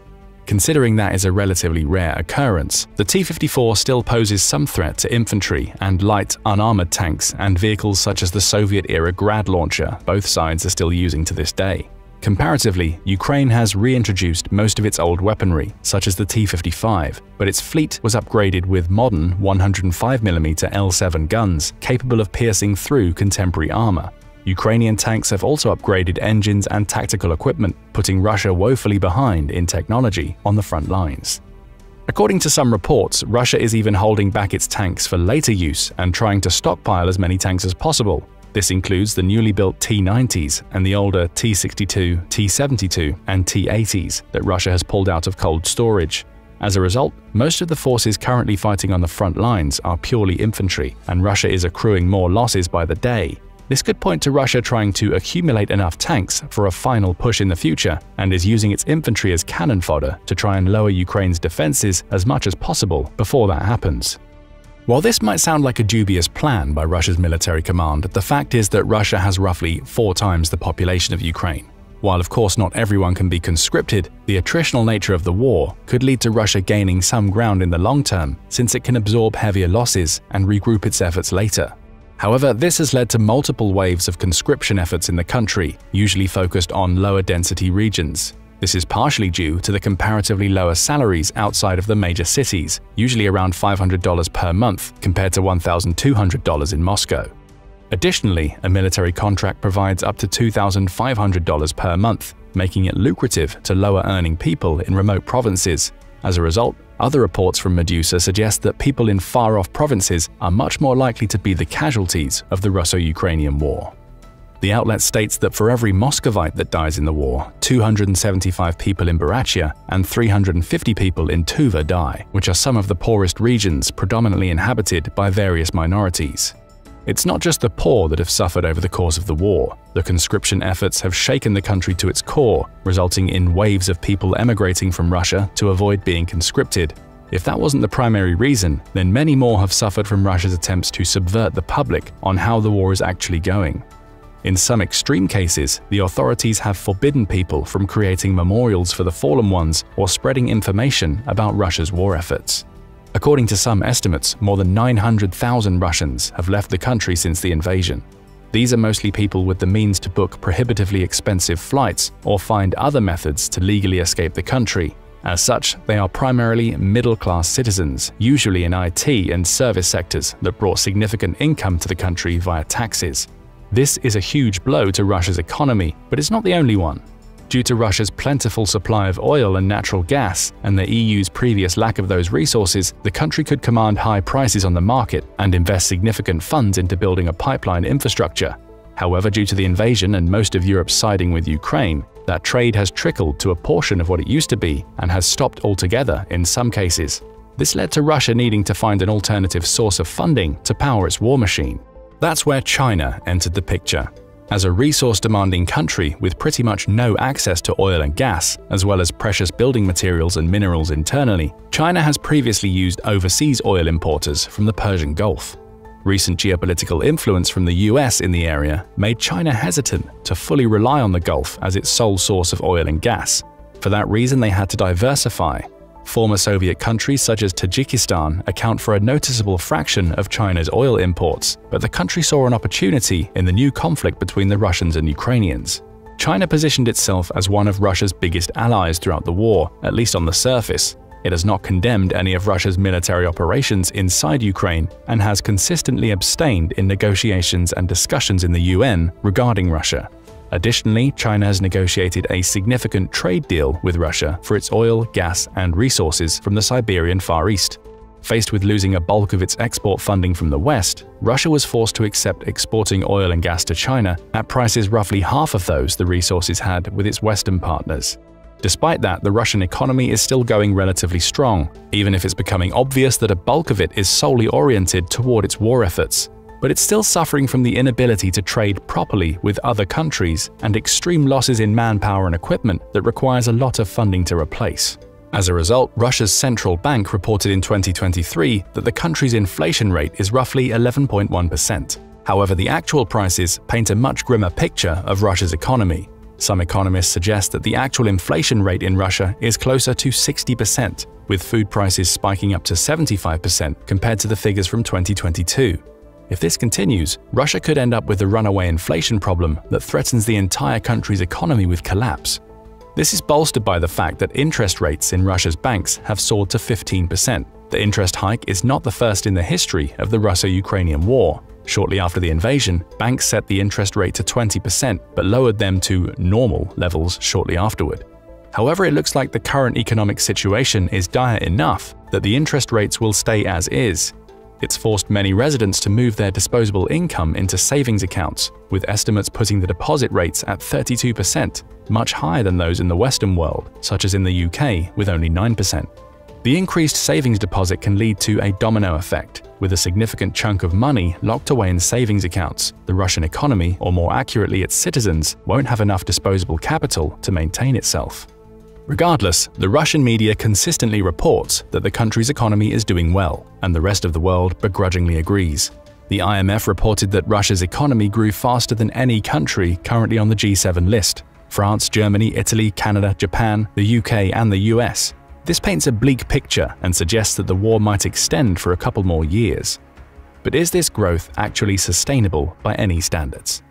The short answer is no. While Russia's economy is arguably doing well enough to support its war efforts, all measures taken by Russia's government are ultimately patchwork solutions that will create an unbalanced, highly centralized economy focused on the big Russian cities. Additionally, if the conscription efforts continue, there's probably going to be a lack of available recruits from Russia's poorer areas. This will mean that Russia will finally have to aggressively recruit from Moscow and other big cities. These are the same places that are powering Russia's propaganda machine. Currently, Muscovites don't feel the effect of the war on their daily life, apart from slightly increased prices in the country's capital. Their standard of living hasn't been affected yet. But if Russia is required to pull their recruits from the same people that are propping up the Russian economy and are completely oblivious to the real state of the country, the wall of illusion will break rapidly. With that comes the potential acknowledgement that Russia has lost more than just soldiers. The economy is being supported artificially. China has basically made Russia accept any and all terms in order to have their plentiful oil and gas exported at any price. The rest of Europe has seen that Putin's regime is no longer as ironclad as it used to be and is heavily dependent on the core of Russia being none the wiser about the reality of the war and fate of the country. If that happens, the consequences for Russia could be catastrophic. The current prognosis on the war is that Russia can't make a meaningful push into Ukraine in 2024 due to consistent setbacks in obtaining the right equipment, most of which is being imported from China. That means that Russia is facing another year of uncertainty where it must push more people into the war's meat grinder to maintain a semblance of superiority over Ukraine, at least in the eyes of its most devoted populace. As such, the future is uncertain. China's moves in recent years suggest that it might consider attacking Russia for the precious resources and drinking water of Siberia. However, it's more likely that China will keep up with an endless stream of demands to either prolong the war or enforce its own peace terms on both countries to get the best deal. Regardless, it's most likely that Russia will become nothing more than a Chinese puppet, either exporting most of its resources to China in return for complete influence, both technologically and politically. Alternatively, China will actually invade Russia and take the country's resources for itself. In either case, Russia will likely cease being a meaningful player on the world stage and be forced to pander to Chinese whims. Of course, even these scenarios aren't certain. With the US hinting that China is not a severe threat to the world, it's likely that the US military has already poised itself to take advantage of any moves China makes and retaliate appropriately. But how? By cutting off the country's resource supplies to the south before it can recuperate from preying on Russia. That puts everyone in a state of stalemate. In any case, Russia has lost more than 1 million people overall, whether due to death, injuries, or widespread immigration, and its economy stands to lose even more. The fate of the country rests with Putin's current regime and whether it can gain a meaningful victory over Ukraine and enforce peace terms that enable the economy to bounce back. Otherwise, Russia may collapse in the same way the Soviet Union collapsed 3 decades before. But what do you think is going to happen with Russia? Let us know in the comments below, and thank you for watching the video. Now, go and check out why Russia's military arsenal is low, weak, and outdated, or click this other video instead. Throughout the ongoing Russo-Ukrainian conflict, neither side has managed to exert air superiority. Despite Russia's larger fleet, Ukraine's clever use of air and anti-air defenses, supercharged by NATO-supplied weapons, has kept Russian planes at bay. But the game could change. Late in 2023, the US made a pivotal move by agreeing to send F-16s to Ukraine, making a first in Ukrainian aviation history. Could these jets tip the scales, offering Ukraine a chance to claim the skies? The F-16, though not the newest kid on the block, is no slouch. As a versatile, late fourth-generation fighter, it's not just about achieving air superiority. It's about providing a flexible option for both attack and defense. Thanks to its all-round capabilities, the F-16 has secured its spot as a mainstay in the fleets of numerous countries and stands as a pillar among NATO forces, outpacing older Soviet and Chinese models. Could the introduction of the F-16s into Ukraine's arsenal rewrite the aerial warfare playbook? Let's explore what these jets bring to the high-stakes aerial duel. When it comes to the supposed efficiency of the F-16s, it's important to compare them to the powerhouse of the Russian and Ukrainian air forces, the Su-27. From a technical standpoint, both F-16s and Su-27s belong to the fourth generation of combat aircraft, but that's pretty much where the similarities end. The Su-27 was designed to be an air-to-air dogfighting and air superiority aircraft. It's fast and efficient at taking out enemy air forces. With a top airspeed of about 160 miles per hour more than the F-16, an Su-27 can outmaneuver other similar aircraft in close-range combat. Keep in mind that the Su-27s that Russia and Ukraine use are technically not the same aircraft. Both Russia and Ukraine inherited their fleets of Su-27s from the Soviet era, yet Russia has since enhanced its aircraft with significant upgrades. Moreover, Russia's arsenal includes the advanced Su-35s, giving it a broader range of modern aerial capabilities. Despite these challenges, Ukraine has shown resilience and adaptability with its available Soviet-era aircraft.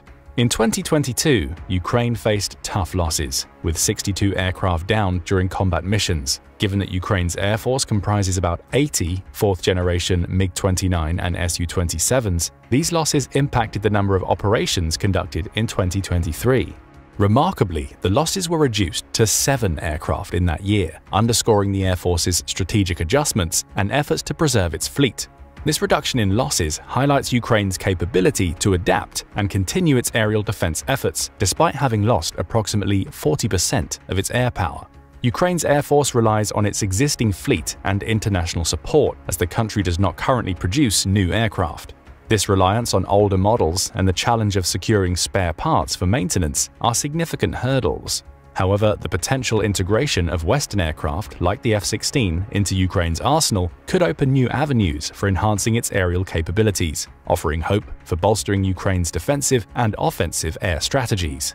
Still, the reliance on already obsolete aircraft has turned the Russo-Ukrainian battle into a prolonged war of attrition. In light of the heavy losses accrued during 2022, Ukrainian tactics have shifted from aerial attacks on Russian soil to mid-range operations to take out key pieces of the Russian army infrastructure and command. The tactic is bolstered by the fact that Ukraine has already received plenty of ground-to-air missiles and weaponry, allowing its army to support air operations with anti-air defenses. Ukrainian aircraft therefore can launch a hit-and-run attack on Russian forces and duck behind the heavy Ukrainian air defenses, making the operations less likely to result in the loss of aircraft. But this air battle isn't straightforward. Russia does possess a bigger fleet with around 100 Su-27s and an additional 130 of the more advanced Su-35s, and Russian radars spotting targets from 100 miles away outrange Ukraine's 55-mile reach, letting them spot and counter threats, including drones and missiles, sooner. Their R-77 missiles can hit targets from 80 miles out, a capability Ukraine lacks, putting Ukrainian jets at risk before they even know what hit them. But despite these advantages, the fight for air dominance remains at a deadlock.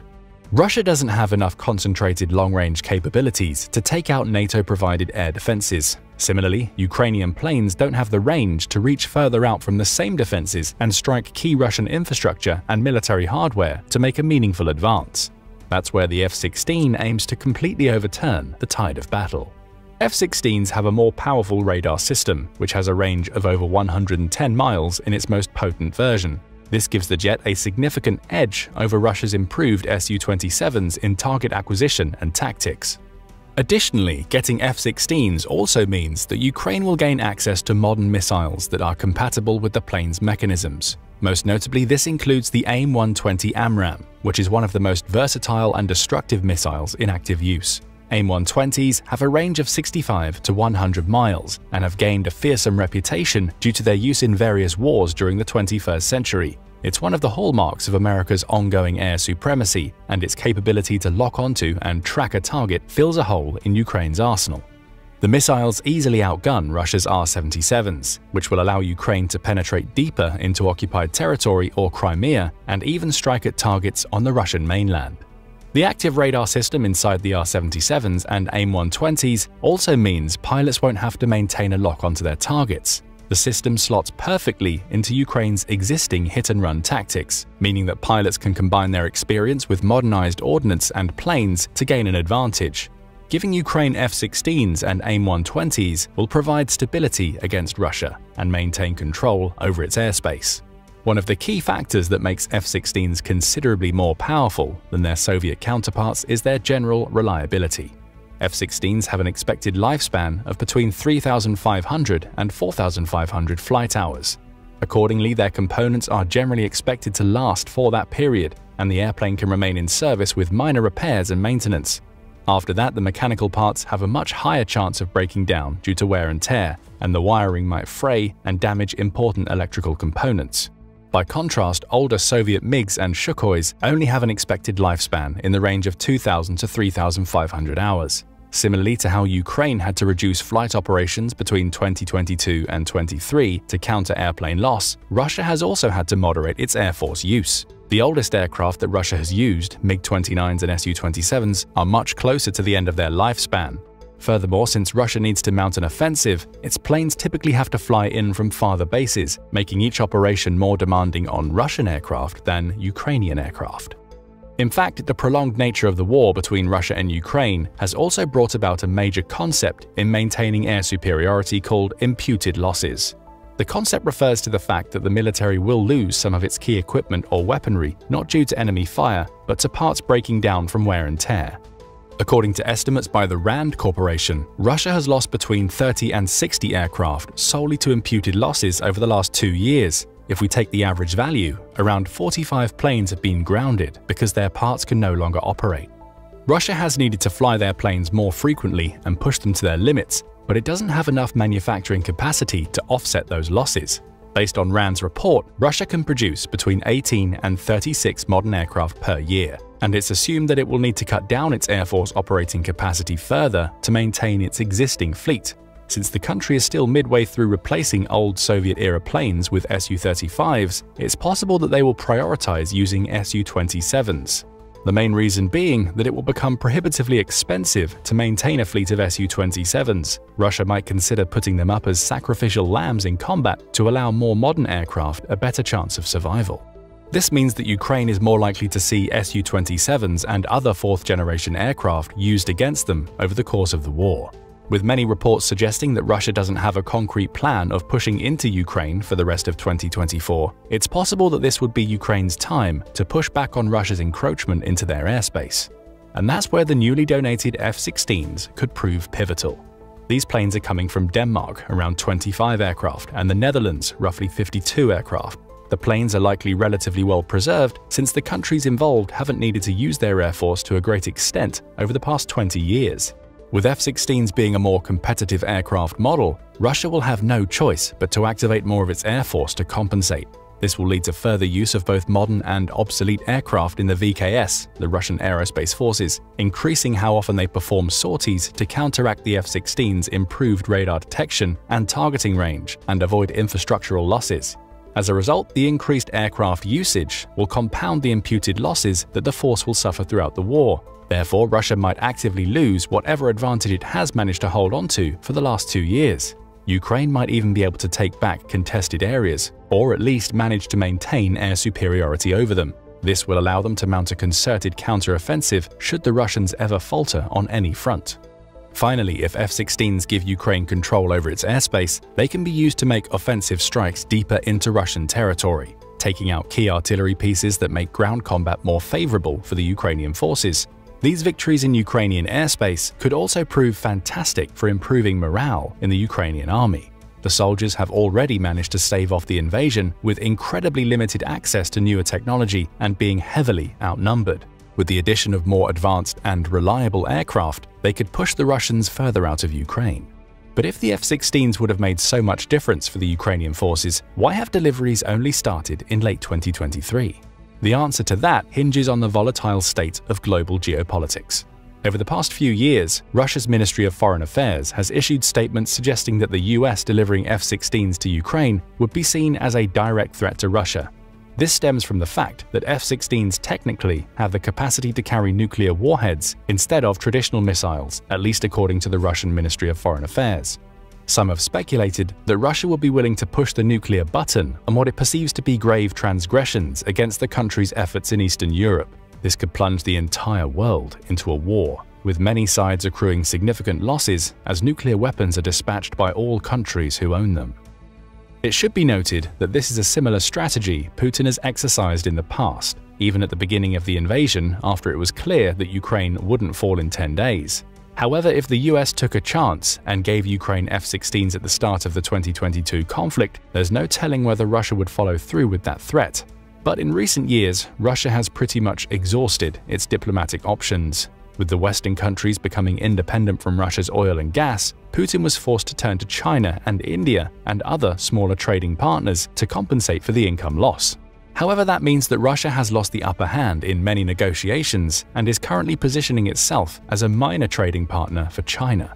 As a result, leaders in the US and NATO were likely considering that the threats from Russia were empty and decided that they wouldn't lose too much and decided that they wouldn't lose much if they donated F-16s to Ukraine. Additionally, Russia's repeated attacks on civilian infrastructure has seen an increase in public support for Ukraine and may have encouraged the US to act faster to help shorten the war. The versatility of F-16s to carry both air-to-ground and air-to-air missiles means that they can be used to take down enemy drones and ordnance conducting strikes on civilian targets. Russia's situation is further complicated by the fact that its main ally throughout this war, China, seems to have gone silent on the matter. Considering China's goals to reduce American influence in the Indo-Pacific, it may be preparing to go to war with either the US or Russia to expand its claims and obtain more resources. That puts Russia in a hard situation where they won't have the backing of the world's second superpower should they make an impulsive decision. With the arrival of the F-16s, Ukraine will get a sizable boost in firepower. This comes in the form of advanced missile guidance systems that the planes can carry. While Ukraine already has access to some of the latest missiles available, such as the Storm Shadows, their capabilities were stunted by the fact that the MiG-29 and Su-27 weren't native platforms that can carry and guide them. The Ukrainian army had to cobble together makeshift carrying systems that could take these missiles into the air and launch them at the enemy. However, their range and accuracy took a hit, and their usefulness as precision strike missiles were largely nullified. With the addition of the F-16s, though, the army can now make full use of advanced weaponry to close the gap between Russia's numerical and technological superiority. Apart from the Storm Shadows, one potential game-changer associated with the F-16 donation is the AGM-88 HARM missile. This is an anti-radar missile that eradicates enemy positioning systems, thereby disabling them from launching long-range precision strikes. With these capabilities in Ukraine's possession, Russia will need to position its key artillery infrastructure closer to the border or withdraw it entirely. Furthermore, this strategic repositioning will also play to Ukraine's advantage. Due to the F-16's longer radar range and long-range capabilities, Ukraine will be able to exert more pressure on Russia's artillery, allowing it to eliminate Russia's long-range support equipment. What the F-16 will also bring to the table is improved mission control and tactical information access. Su-27s still rely on analog interfaces and gauges to display relevant information. However, since each display is limited to one piece or type of data, the cockpit of an Su-27 is loaded with displays and knobs, creating an information overload for the pilot. On the other hand, F-16s have integrated digital display systems. The digital screen allows the pilot to switch between different viewing modes and information panels. Apart from reducing visual clutter, the digital display has a much higher fidelity and responsiveness. All information that a pilot needs to consider at any given time can be accessed with a switch. However, the F-16 isn't the perfect solution for the Ukrainian military just yet. One of the most critical hurdles that need to be overcome is the lack of experienced pilots who can effectively navigate the F-16's modern systems. Since the Ukrainian Air Force so far has had no direct contact with F-16s, its pilots have never been trained on its modules. According to some estimates, it would take between 4 and 6 months to retrain a pilot from an Su-27 to an F-16. This is further complicated by the fact that most Ukrainian soldiers aren't proficient in English. While this might not seem significant, it's important to remember that training manuals and manufacturing manuals are rarely translated into languages as uncommon as Ukrainian, which is spoken as a main language only in Ukraine itself.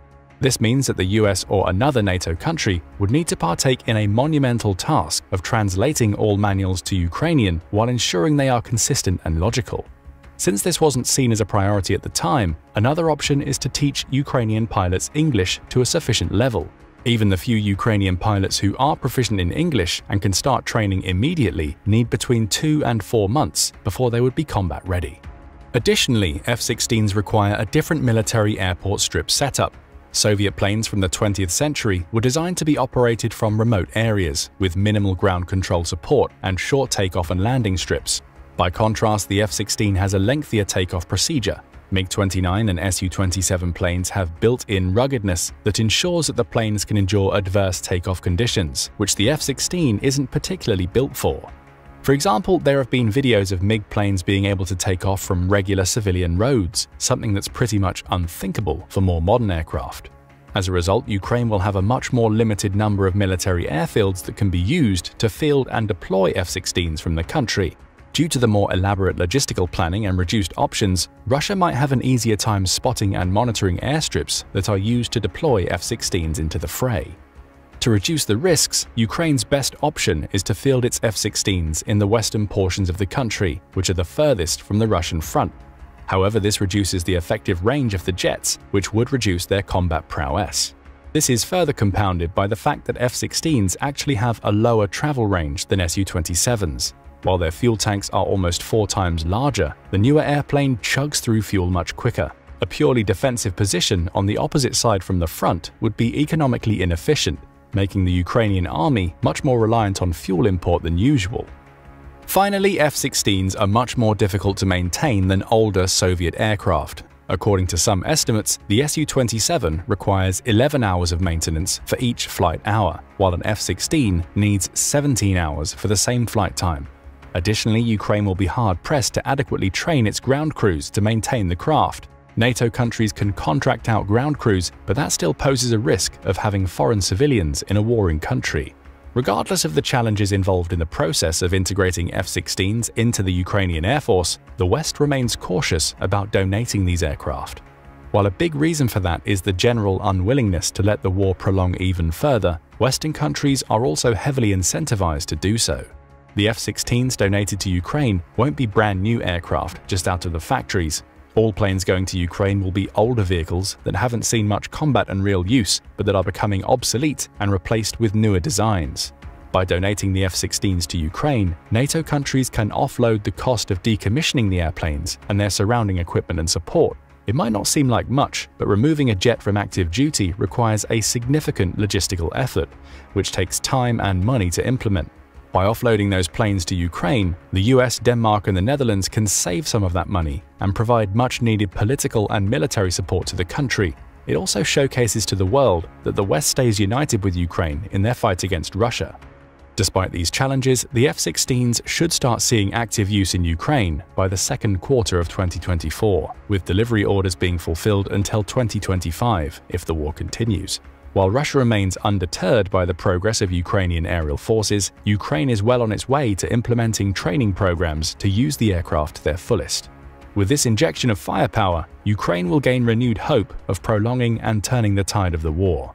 While the bulk of Russia's air supremacy comes from a larger fleet, F-16s will allow Ukraine to get up to speed technologically with the modernized Su-27s and even be able to go toe-to-toe with the Su-35s. And even though the F-16s are by now considered obsolete compared to the modern F-35s, they can still have a few final hurrahs in the Russo-Ukrainian war. Despite the fact Ukraine might not be able to field them for another few months, the army has shown considerable enthusiasm into making full use of these aircraft. With that, the F-16 will be remembered as another high point in the history of 20th century military aircraft design. How do you think the fight between Ukraine's F-16s and Russia's Su-27s and Su-35s will play out?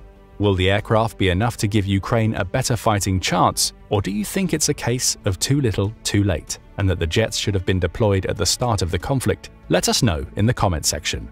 Now go and check out how the F-35 could achieve air dominance in Ukraine within 24 hours. Or click this other video instead. Throughout the 21st century, Russia and China's economic ties have openly deepened.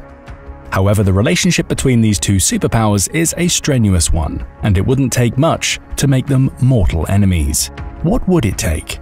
And if either of these two countries did attack each other, what would prompt them to do so? And who would win? While neither country is willing to admit the reality of their relationship, the signs are there. To understand them, we need to delve into their geopolitical histories. Both countries have long traditions rich in warfare and attempts to claim superiority in their respective regions. For Russia, that's the Great Eurasian Steppe. Russia's historical ties to the steppe can be traced back to its origins as an Eastern Slavic country. However, the geography of northeastern Europe is steeped in low-lying flatland that is incredibly difficult to defend against invaders due to its sheer size and exposure. And Russia has been on the receiving end of many invasions, with perhaps the most notable being the Napoleonic Wars. Although Russia fended off the French, it showcased the relative ease with which the European part of Russia could be attacked via the Germanic lands. That's why Russia has spent considerable resources to secure its European borders and relations, which came to a head in the 20th century with the USSR. Apart from being at its peak territorially, Russia held diplomatic ties with most of Eastern Europe through the Warsaw Pact, which elevated its influence over most of the Eurasian steppe. But the situation didn't last. With the USSR dissolving and many European countries joining the US-led NATO, Russia's borders of influence were equated to its actual borders, perilously close to the country's main population centers in Europe. China's territory has ebbed and flowed over the millennia. China's current policy seems focused on claiming parts of territories it has historically owned, including but not limited to Taiwan, parts of India in the Himalayas, and swathes of the South China Sea. These territorial disputes have brought the US and several Indo-Pacific countries together to form the Quadrilateral Security Dialogue, QSD or the Quad, to curb China's influence in the area. The main thorn in China's internal and external diplomacy is Taiwan, technically led by the Republic of China, which it considers a rebellious remnant of the country that needs to be brought back into the fold. However, Taiwan has the military and diplomatic backing of the US. If China decided to abandon diplomacy and invade Taiwan, it would be no doubt met by US-armed Taiwanese forces, with the rest of the Quad following close behind. This would likely create a prolonged war similar to the ongoing Russo-Ukrainian conflict. Further complicating China's foreign policy is its robust yet fragile domestic industry. As a country with the second largest population on Earth, China is woefully lacking in natural resources to support that many people working and producing for the economy. China imports most of its oil and natural gas, as well as mineral, drinking water, and timber. What makes the US particularly dangerous to China's economy is the fact that most of its oil and natural gas supplies come through shipments from the Persian Gulf. Furthermore, a vast majority of this sea traffic has to pass through the tightly controlled Strait of Malacca. To salvage the situation, China claims most of the South China Sea, almost up to the strait itself, and opposes most other countries with access to the ocean. Still, if China decided to attack Taiwan or seriously try to control its portions of the South or East China Sea, it would no doubt be opposed by the Indo-Pacific countries. As a result, the strait would likely be shut off to Chinese vessels. This would cripple the Chinese resource-demanding economy and would likely result in the country's collapse as we know it, with unfathomable consequences for world politics. With opposition from all sides, it would seem natural that Russia and China would become allies, in an attempt to curb the American influence on its borders. NATO for Russia, the Quad for China. However, this is the point where history gets complex. You see, while China and Russia are currently presenting a united front against the US, their historical ties are more hostile than you might think. Even when both countries were communist in the mid-20th century, the regimes clashed over their interpretation of Marxism-Leninism. But the most contested Chinese-Russian relations are due to two treaties in the mid-19th century. During the 19th and the first half of the 20th century, Imperial China was under heavy political, diplomatic, and military pressure from colonial and foreign imperial forces, starting with the Opium Wars and ending with the country's reinvention as the Communist People's Republic of China. The 110 years of opposition from the West has been dubbed as the Century of Humiliation by the Chinese, with many politicians repeatedly citing all the losses China suffered during that period. As part of the Century of Humiliation, China was forced to sign several so-called unequal treaties, in which China had to cede parts of its territory, control, or other diplomatic material. With Russia in particular, the two most important treaties were the 1858 Treaty of Aigun and the 1860 Treaty of Peking, which resulted in China losing the province of Outer Manchuria. While Chinese officials claim that the province isn't a point of contention, reality begs to differ. The division made by the two treaties was somewhat ambiguous, resorting to using the two main rivers in the region, Amur and Ussuri, as borders between Russia and China. However, Russia claims that all the islands in the river belong to Russia, while China claims that the border goes through the middle of the rivers, assigning the islands to a country based on its location against the middle of the river. In fact, the entire area has been hotly contested by China. Even in the 20th century, a 7-month military conflict between the Chinese and the Russians took place over the contested islands, particularly the Zhenbao or Damansky Island on the Ussuri. The 2-week battle over Zhenbao resulted in hundreds of casualties on both sides and created more than 3.5 decades of tension over the islands. Furthermore, the sedimentary island, called Bolshoi Ussuriski Island or Haixazi Island, has also been a sore spot in China's history. It stands in the confluence of the rivers, right on the border between the two countries. Claims over the island's territory have been going on since the treaties.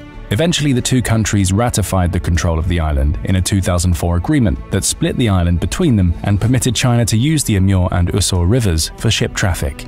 However, it seems China hasn't caught up to the agreement just yet. In a map published in 2023, China displayed the entirety of the Bolshoi Ussuriski Island as being under Chinese control. While this may have been an oversight, it could also mean that China has plans regarding the previously debated region. The island itself is an undeveloped piece of land and would be an afterthought were it not for its favorable geographical position. Lying at the confluence of Amur and Ussuri, the island is perilously close to Khabarovsk, the second-largest city in Outer Manchuria, which overlooks the island. Since Russia controls the portion of the island on the confluence of Amur and Ussuri, it can also control the shipping routes that are usable when the river isn't iced over. The Amur also has considerable hydroelectric and fishing capacity, something that China could greatly use due to its reliance on energy imports. Additionally, China's Ministry of Natural Resources has issued a statement relabeling cities and provinces in the Outer Manchuria region, which belongs to Russia, with Chinese names, usually historical ones from before the treaties. While it might seem that the region is relatively useless to China, you have to keep the bigger picture in mind. Outer Manchuria is one of the most populated and industrialized regions of the Russian Far East, with two cities having over 600,000 inhabitants, Khabarovsk and Vladivostok. The region is inhabited by around 4 million people, half of the entire Russian Far East population, compared to over 100 million people in the neighboring Chinese provinces. If war were to break out, China would have a massive initial manpower advantage, and the people could easily inhabit the sparsely populated Russian region after the fact. What makes Outer Manchuria a possible first front of the Sino-Russo War is also the aforementioned fact that China is a relatively resource-deprived nation. Since there are roughly 1 billion people in the country, China has a massive resource demand for energy, minerals, and even drinking water. Currently, most of the country, even though it contains some of the biggest rivers in the world, can barely produce enough to satisfy the population's need. Additionally, the biggest population center in the North China Plain has pretty much no natural drinking water supply, relying on the rest of the country and imports for its drinking water sources. As a result, China is looking for ready water supplies elsewhere, with two lucrative options: India and Russia. With pre-existing territorial disputes with India, China could potentially look into invading the water-rich Himalayan region it stakes a claim to. However, India itself houses the largest population in the world and faces a similar water scarcity problem, relying on the same region for drinking water. This makes the country much more defensive of the contested territory. Add to that the fact that India is in the Quad and also has beneficial trade relations with the West, and the US, Quad and NATO would come down hard on China if it started an invasion on Indian soil. This leaves Russia as one of the key interest points for acquiring more resources. In terms of drinking water, Siberia is generally river-rich. However, by far the largest concentration of drinking water is in Lake Baikal, the biggest lake by volume, outstripping all Great Lakes combined, with estimates suggesting it could support the world population for decades by itself. In fact, a Chinese company aggressively purchased land around the lake in the 2010s, with plans to construct a pipeline and supply China with fresh water in 2017.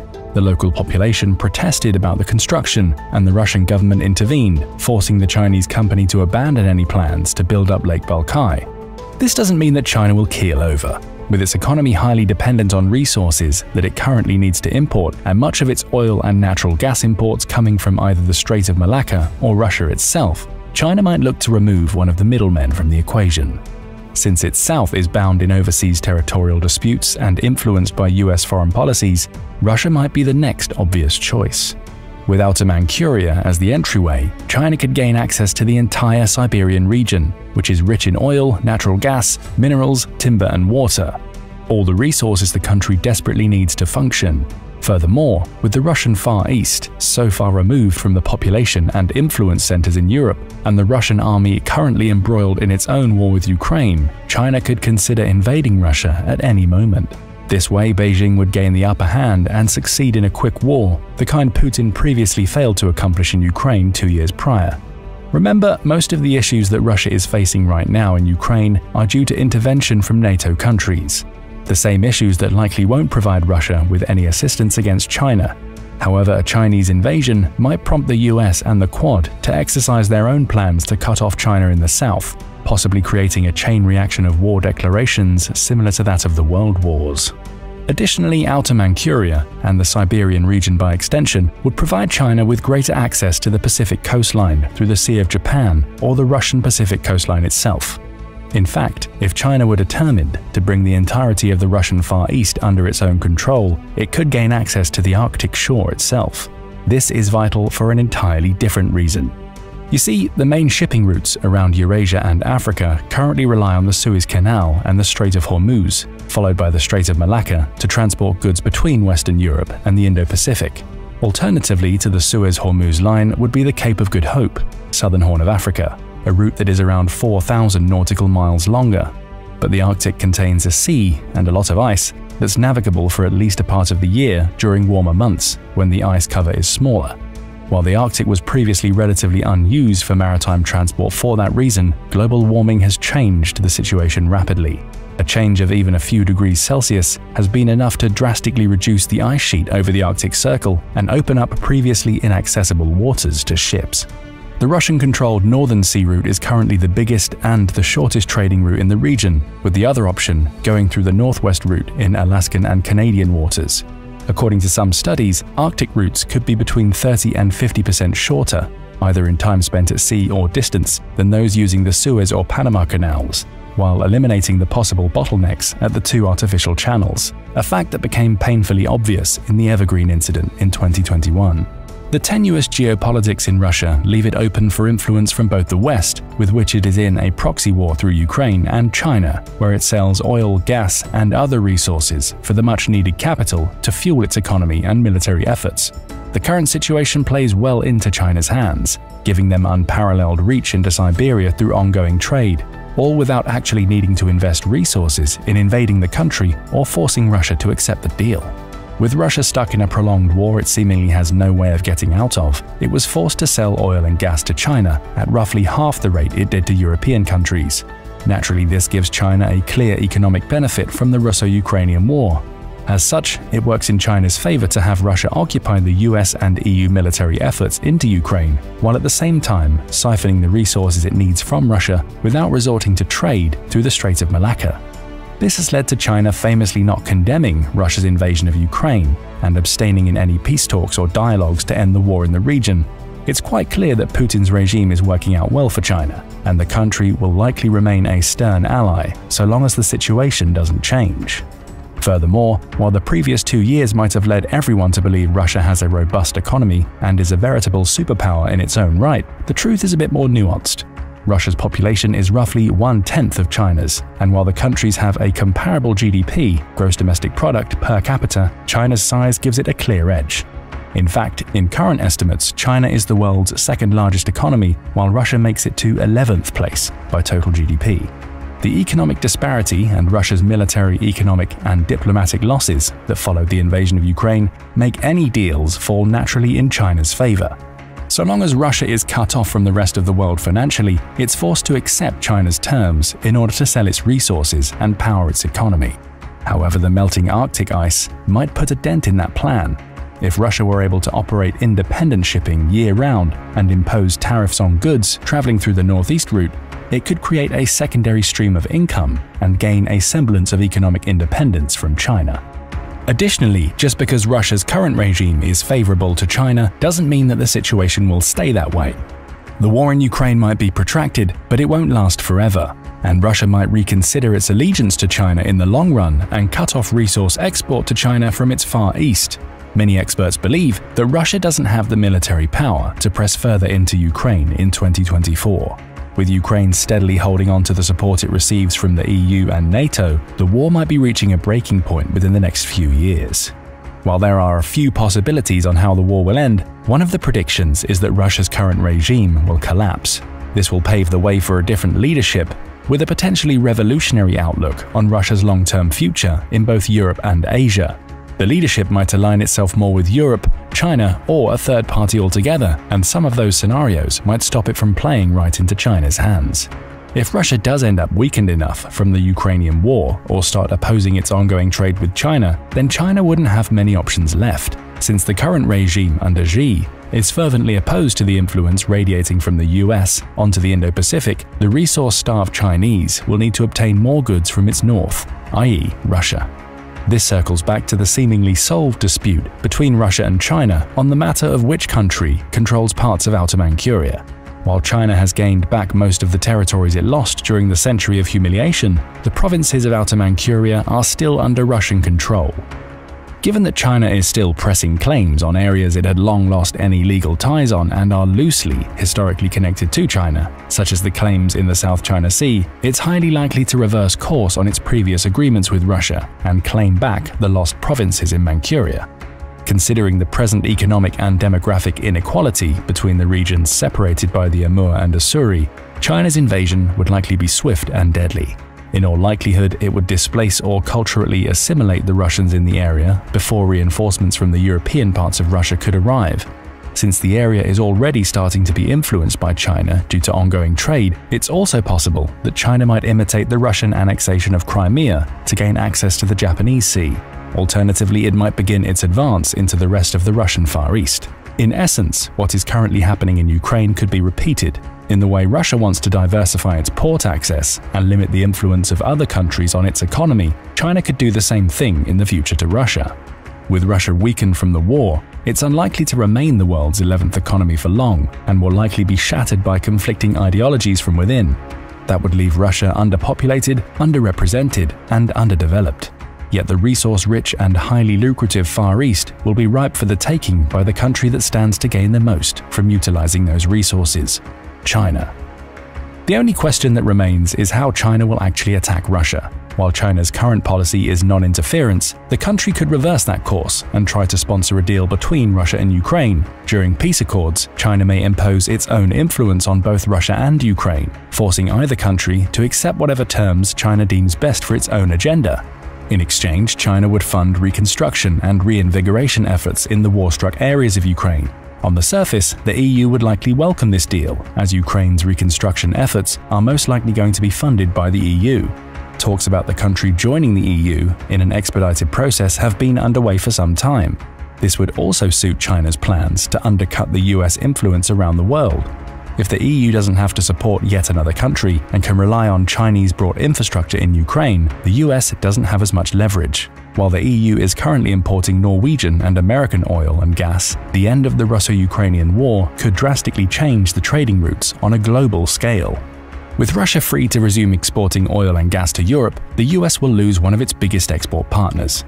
It's currently unknown whether Russia can actually satisfy the needs of both China and the EU, but China could support the trade if it retains its influence on Russian politics and economy. Even if China doesn't create a lucrative offer to end the Russo-Ukrainian war, it could end the war forcefully by pulling the plug on economically supporting Russia. While Russia would likely retaliate by cutting off the resources from Siberia, China could open up claims to Outer Manchuria as a proxy. By invading Russia, it can take hold of the resources itself and cut out the middleman from the equation.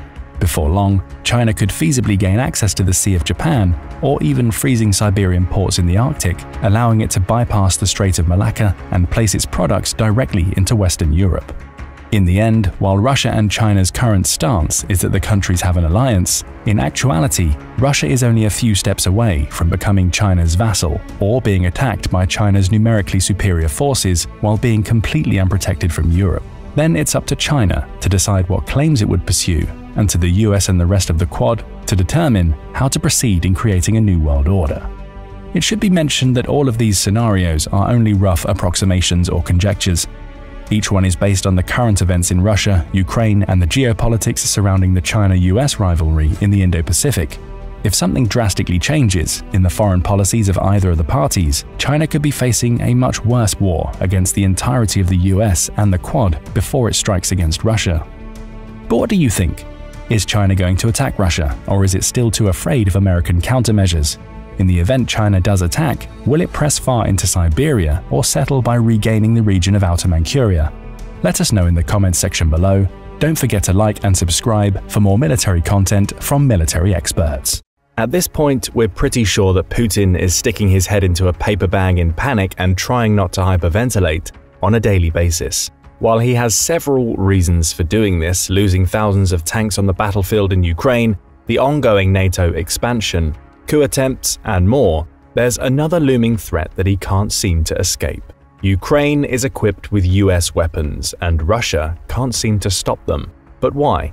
Is Putin really that incompetent? What are these weapons, and how come Putin can't fight them off? Since Russia's invasion of Ukraine began more than a year ago, the United States has committed more than $45 billion worth of aid to help the country defend its sovereignty.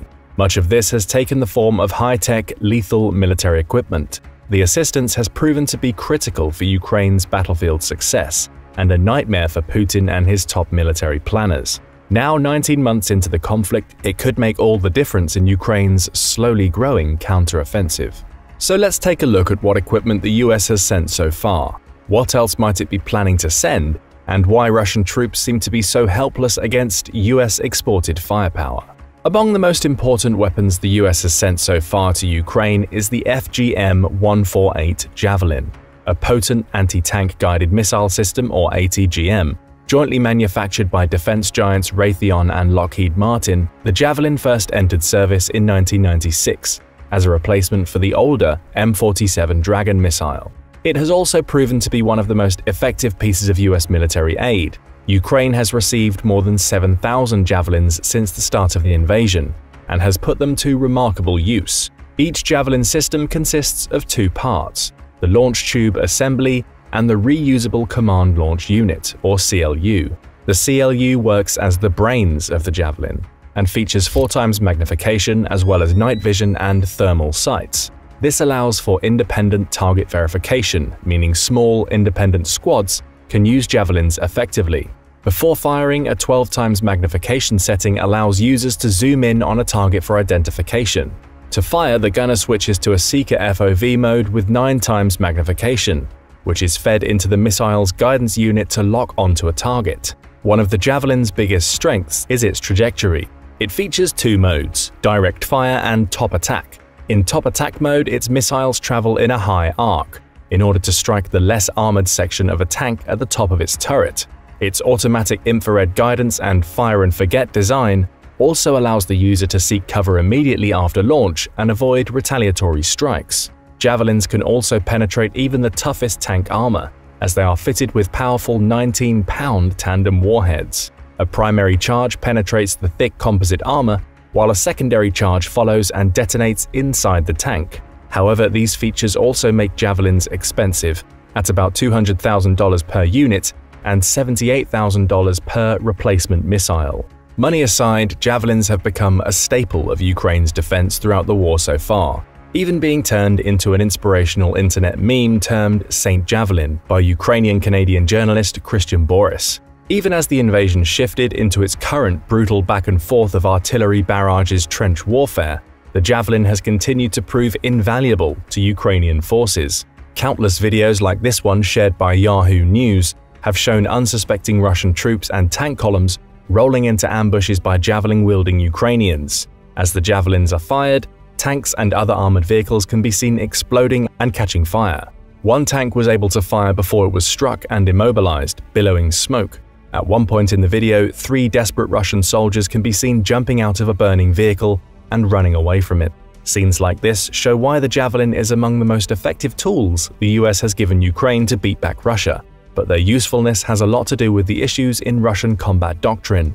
Russian tank tactics, which have not evolved much since the 1990s, involve operating tank columns on their own, without the aid of close infantry support. Usually in modern combined arms warfare, infantry units support tanks by keeping hunter-killer teams away, while putting down covering fire and stopping columns from rolling into ambushes. But because Russia operates its armor independently, Ukrainian troops have been able to use javelins and other ATGMs to wreak havoc on unsuspecting tanks. The next crucial US weapon which has been utilized in Ukraine are several varieties of kamikaze drones. These have become a serious thorn in Putin's side, giving him a small taste of his own medicine. First is the Switchblade. The drone's name comes from the way the spring-loaded wings are folded up inside a tube and flipped out once released. Designed and manufactured by California defense company Avex Aerospace, Switchblade drones are light and small enough to fit in a backpack. Launched from a portable 2-foot tube, each drone flies to the target area and can loiter, waiting for its target for up to an hour. Once the target approaches, an operator instructs the drone to dive toward enemy personnel and detonate a small grenade-like charge, releasing a shotgun spray of shrapnel in a specific direction. Its loitering nature means that unlike most other weapons, the Switchblade can wave off or abort a mission if the situation changes after launch, allowing it to engage a secondary target or destroy itself without inflicting casualties or damage to property. Its small size and extended operation time also make it great for destroying entrenched infantry, or even lightly armored vehicles like trucks. Videos like this one, shared on Twitter by open-source analyst Abraxas Spar, show Ukrainian operators launching Switchblades from city streets, before retreating to hidden positions to help guide them. While there are no definitive numbers on targets eliminated with Switchblade drones, it seems likely that they have accounted for hundreds of Russian casualties and equipment losses. There are also 2 varieties of the drone, the 300 and 600 models. The Switchblade 300 was widely used by US troops in Afghanistan against the Taliban, but considered less than ideal for the higher intensity warfare in Ukraine. Most of those given to Ukraine appear to be the 600 model, which is much larger and heavier, but has a longer flight time and larger payload, making it ideal for taking out heavy armor or fortified positions. But US military aid extended beyond the Switchblade as well. The Pentagon has also given Ukrainian forces a number of Phoenix Ghost drones. These were also developed by Avex under the US military's Big Safari weapons program, meant to rapidly acquire and deploy weapons to meet unexpected threats without relying on new research and development. The US has supplied over 1,000 of these killer drones so far, which have proven to be similarly lethal in the hands of Ukrainian operators. While even the larger Switchblades are limited to an hour of loitering, the Phoenix Ghost can hover over an area for up to 6 hours at a time. making it a much deadlier surprise weapon. It can also conduct both day and nighttime surveillance, thanks to its advanced infrared sensors. But like the Switchblade, once a target has been detected and identified, the drone dives downwards and explodes on impact. The primary downside of the Phoenix Ghost drone appears to be its reduced speed, which appears in videos to be roughly half that of the Switchblade 600. Even so, Alexei Arestovich, advisor to the Ukrainian president's office, told reporters last year that 580 of such units equals about 350 destroyed targets in the close rear, indicating a roughly 60% success rate. It's unclear how much this has changed, but it seems likely that US-supplied loitering munitions continue to play a big role in Ukraine's ability to strike behind Russian lines. The latest US aid package to Ukraine from July 2023, containing over $1.3 billion of equipment, also reportedly contains hundreds of new Switchblades and Phoenix Ghosts. This is especially important since Kyiv acknowledged in May that its forces are losing about 10,000 drones per month during both intelligence gathering and strike activities. Similarly, military experts have said the relatively large losses of troops and slow advance of Ukrainians' recently launched counteroffensive are due primarily to the dense landmines Russian troops have laid in anticipation. That potentially deadly terrain separating defenders from invading forces will therefore make additional drones capable of inflicting precise attacks on distant targets especially useful. But just why is Russia having so much trouble dealing with these US-made drones? The simple answer is that the country hasn't effectively prepared for modern warfare. Despite its pre-invasion claims that its military could take on even the USA, the fact of the matter is that Russian commanders have proven they have no idea how to wage modern, combined arms warfare. By keeping different elements of their forces isolated and working individually, rather than in coordination, everything from Russian armor to supply lines to infantry troops are far more vulnerable than they should be. There's also the small problem that intelligence gathering among different elements of the Russian military is essentially non-existent. Because different Russian officials are constantly out to get each other and competing for power and influence, they have a strong incentive to let each other's forces take most of the losses, to try and preserve their own power. Obviously, this doesn't work very well when you're facing a determined and increasingly well-armed enemy like Ukraine.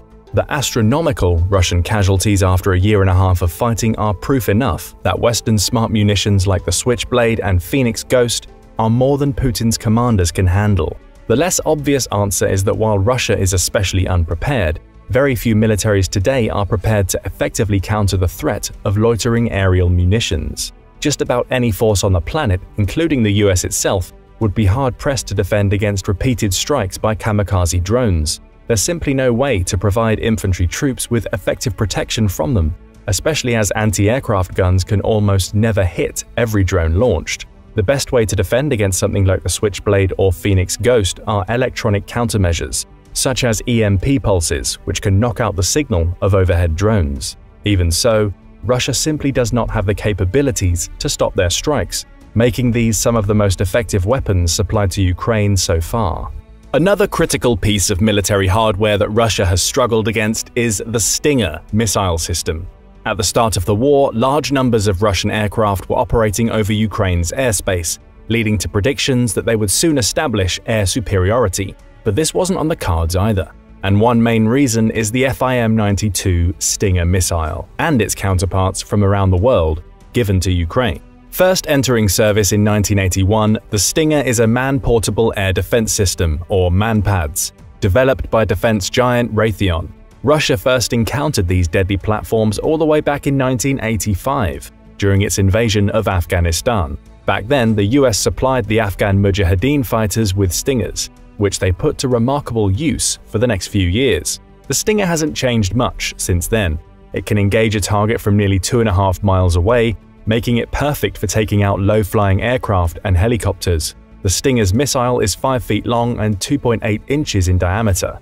The missile itself weighs 22 pounds, while the missile with its launch tube and integral sight fitted with a gripstock and identification friend or foe (IFF) antenna weighs approximately 34 pounds. The Stinger uses a smart seeker head able to differentiate between an enemy's exhaust plume and engines, helping it home in on even rapidly moving targets. The warhead itself is roughly 2.3 pounds of HTA-3 explosive, a deadly mix of HMX, TNT, and aluminium powder. This does not make the Stinger any less effective, however, since its targeting system allows it to strike the vulnerable engines of enemy aircraft. To fire the missile, a BCU, battery coolant unit, is inserted into the gripstock. This device consists of a supply of high-pressure argon gas, which is injected into the seeker to cryogenically cool it to operating temperature, and a thermal battery which provides power for target acquisition. A single BCU provides power and coolant for roughly 45 seconds, after which another must be inserted if the missile has not been fired.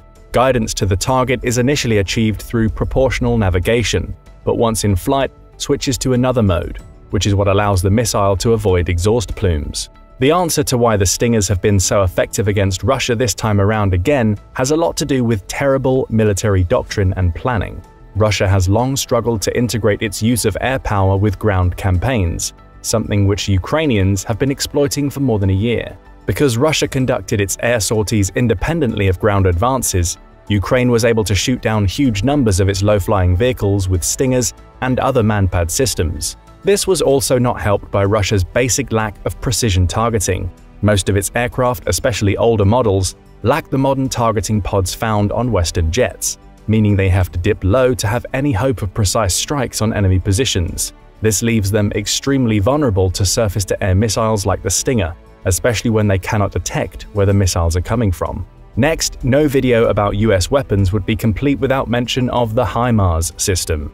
This powerful rocket artillery system is one of the crown jewels of US aid to Ukraine, and in recent months, report suggests they have become increasingly decisive in determining the direction of the war. HIMARS stands for High Mobility Artillery Rocket System, a variety of the MLRS rockets, which have been in use since the 1990s. The HIMARS are considered most effective for attacking stationary targets such as infrastructure and troops in a concentrated area, but their extremely long range means that they can be used from far behind the front lines. As Ian Williams, Deputy Director of the Missile Defense Project at the Center for Strategic and International Studies, has noted, HIMARS is one of the world's most advanced rocket artillery systems. Its range is farther than anything the Ukrainians had, so when that was transferred, they got the ability to strike targets deeper behind the front lines and much more accurately. Other experts largely concur, and many have pointed out that without the use of HIMARS, Ukraine would not have been able to liberate nearly as much territory as it has. HIMARS rockets have been particularly effective in fighting Russia's offensive in Donbass by allowing Ukraine to attack Russian supply and ammunition depots. They were also crucial in forcing Russia to withdraw from Kherson. George Barros, an analyst on the Russia and Ukraine portfolio at the Institute for the Study of War, concluded that that was only possible because the Ukrainians had this extended strike capability to degrade those bridges. Without the HIMARS, I don't think the Ukrainians would have liberated Kherson. And while it's certainly powerful, the HIMARS does not have either the range or payload of its cousin, the M270 MLRS. But what it lacks in range and firepower, the HIMARS more than makes up for in maneuverability. Its concept came about at the end of the Cold War, when it became apparent that the US military would be fighting more low-intensity conflicts in multiple environments. This led the Pentagon to move away from clunky, traditional rocket artillery and towards systems with a lighter footprint. It's this speed and maneuverability which has made the HIMARS so important for Ukraine's war effort. Faced with Russia's overwhelming numbers, Ukraine needed a platform able to rapidly deliver a payload and depart before it could be targeted with enemy counter-battery fire or airstrikes. Traditional artillery would most likely have been blown to bits before it could be moved, have let them launch numerous strikes without substantial retaliation, and once a HIMARS is fired, it usually finds its target. Each of its 6 GLMRS rockets has a range of 57 miles and is armed with a high-precision warhead. This means it can fire from well outside the range of traditional artillery and still hit its targets within several meters of accuracy. This has enabled Ukraine to strike at highly entrenched Russian positions, targeting their weakest points. HIMARS rockets can also each be set to independent targets, or used for repeated strikes on the same area of a fortification. Since Ukraine received its HIMARS, it has used them to take out everything from ammunition depots to command and control centers, managing to slow Russian advances to a crawl. Yet despite devoting large amounts of air power to taking out the missiles, Russia has apparently failed to touch 90% of them, instead losing more and more aircraft to Stingers every time it's tried. Part of the reason for this is that in addition to utilizing the HIMARS mobility, Ukraine also created multiple dummies, consisting of a generic heavy-duty truck frame, painted green and made to look as though it's carrying missiles. Ukraine has also apparently gotten so good at using HIMARS that it has actually been able to take out stalled tank columns, despite the system's intended use against stationary targets. As of last month, the US has supplied 38 HIMARS to Ukraine, but soon it may need more. Former Ukrainian Marine and captured British fighter Aidan Aslin recently told Newsweek that Russia appears to be hoarding its battlefield resources further away, out of HIMARS range. This suggests that the country will soon need more weapons with even greater reach, such as ATACMS or British Storm Shadow missiles. But experts also say the real advantage of sending different long-range missiles lies not in their individual capabilities, but in the numbers. The more missiles Kyiv can get its hands on, the more chances they have to strike Russian targets, and the more damage they can do. All of this suggests that while the war shows no signs of stopping soon, Russia remains unable to deal with the superior firepower the US has provided Ukraine. It's not likely to get any better anytime soon either, as Russia continues to run out of resources and trained personnel. But what do you think? Will more US weapons ultimately be what ends the war? Let us know your thoughts in the comments below. And don't forget to subscribe for more military content and analysis. Is Ukraine slowly cooking up a pot of Putin's ultimate defeat? There's a popular metaphor which compares a frog to a leader or an organization. As the story goes, if a frog is thrown into a pot of boiling water, it will immediately sense danger and leap to safety. However, throw the same frog in a pot of lukewarm water and increase the temperature 1 degree at a time, and it won't sense danger until it's too late. The meaning is clear. Unless individuals and organizations exercise constant vigilance and adapt to changing circumstances, they can lead themselves into a proverbial pot of hot water, irreversible danger with terrifying consequences. Some experts believe this metaphor applies equally to the ongoing conflict in Ukraine. Last year, after easily overrunning cities like Kharkiv and Kherson, Putin's forces perhaps thought it would be easy to continue the offensive and consolidate their gains. Their failure to topple Zelensky's regime and serious and recurring logistical problems opened a window of opportunity for Ukraine to seize the initiative. This they did, gradually applying offensive pressure on all fronts, and here is where they began to increase the operational tempo, feinting one way, then boldly attacking another until the operational waters reached their boiling point.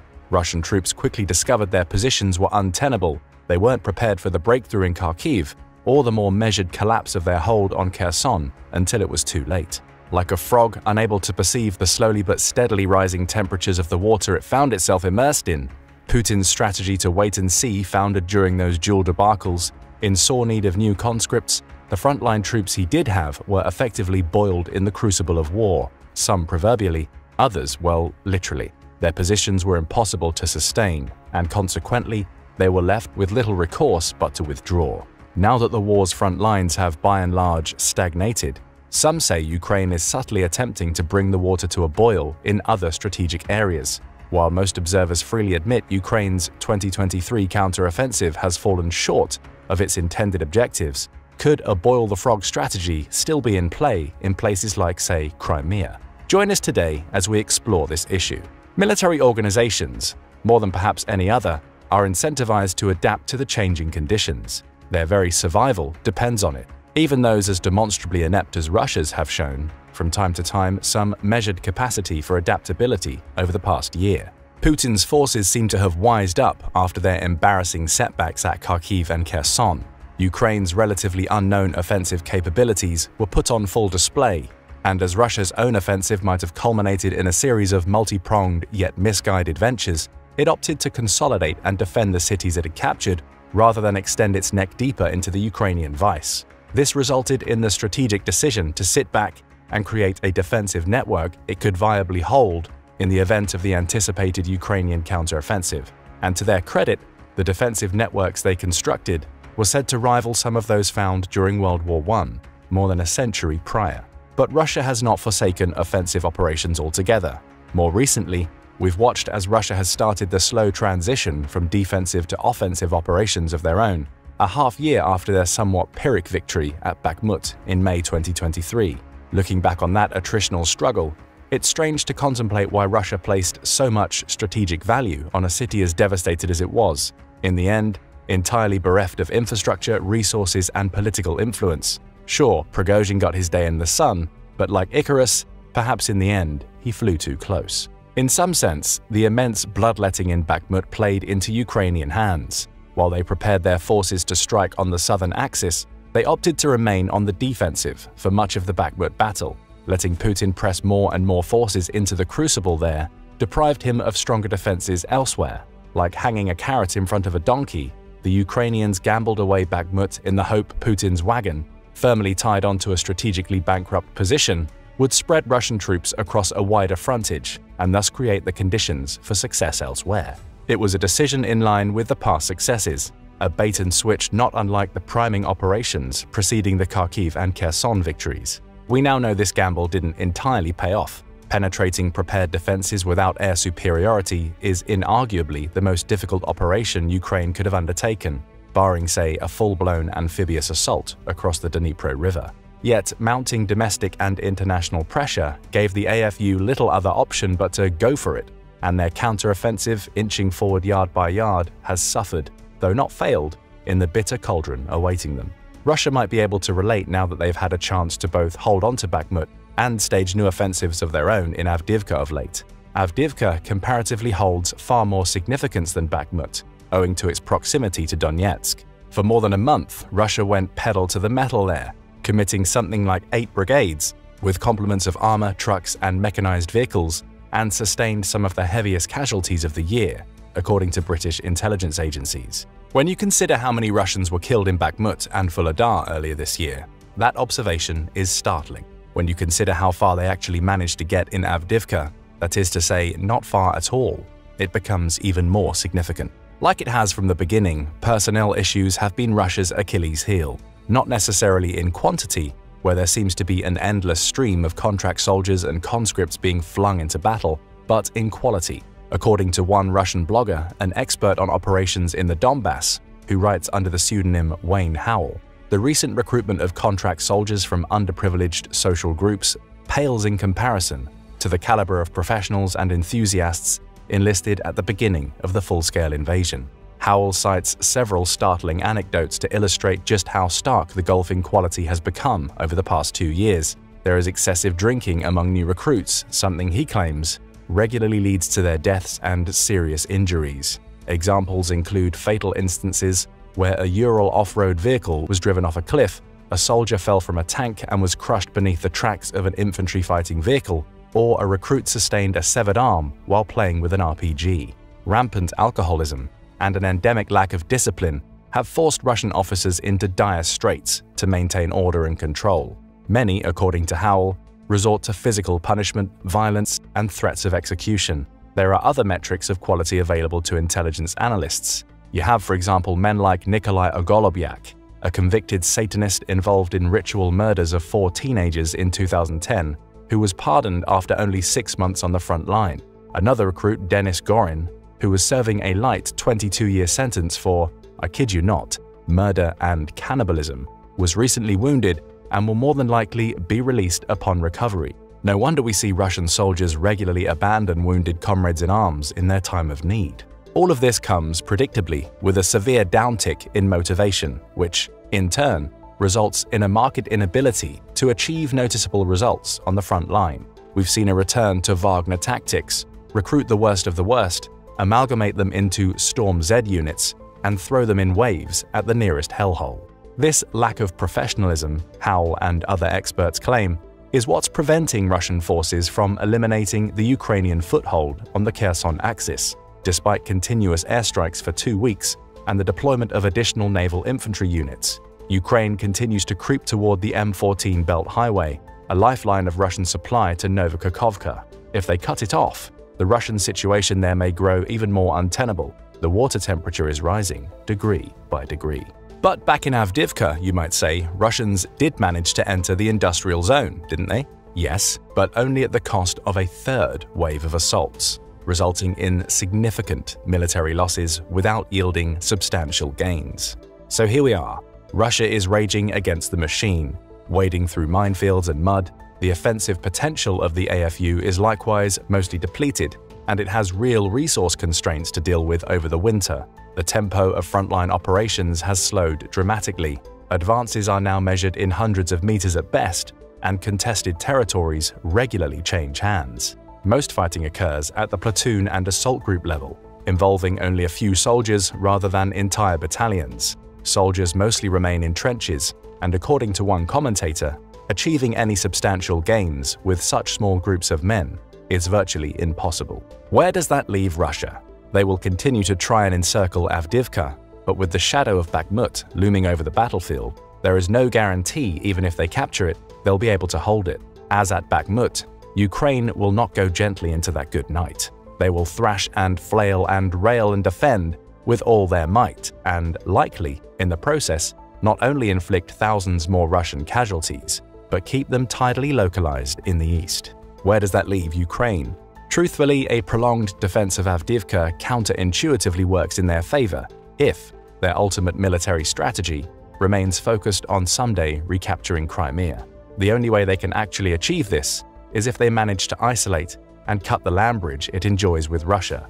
According to Ed Arnold, a research fellow at Britain's Royal United Services Institute and ex-infantry officer, Ukraine now knows how Russia fights and have learned how to manage Russian offensive operations and mitigate their threat while undergoing the requisite period of regeneration.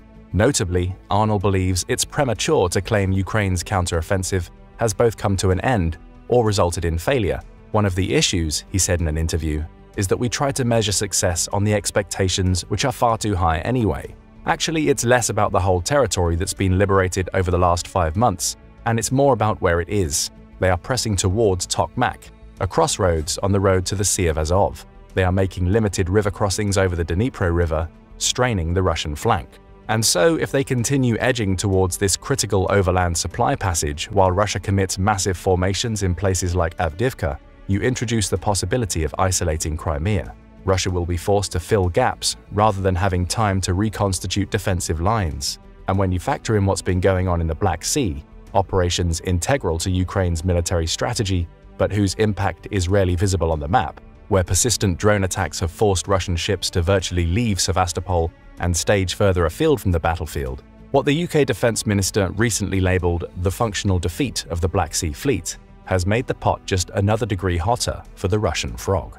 In the long run, we may look back on the 2023 Ukrainian counteroffensive in far different terms than many commentators are bandying about today. Not a disappointing anticlimax, but a vital preparatory phase to the very difficult task before them in 2024. In Ukraine's boiling the frog strategy, the jewel is Crimea. It is Putin's darling. But rather than assaulting it militarily, which would, more than likely, result in an unthinkable military disaster, Ukraine may be able to incrementally increase pressure by layering its ongoing operations, full-front engagement, intelligence penetration, partisan warfare, drone attacks, depriving the Black Sea Fleet any room for maneuver, the occasional drone strike on Russia itself. These all limit options Putin enjoys, and eventually could make it simply untenable to retain its hold on Crimea, similar to the way Russia's presence in Afghanistan eventually became untenable.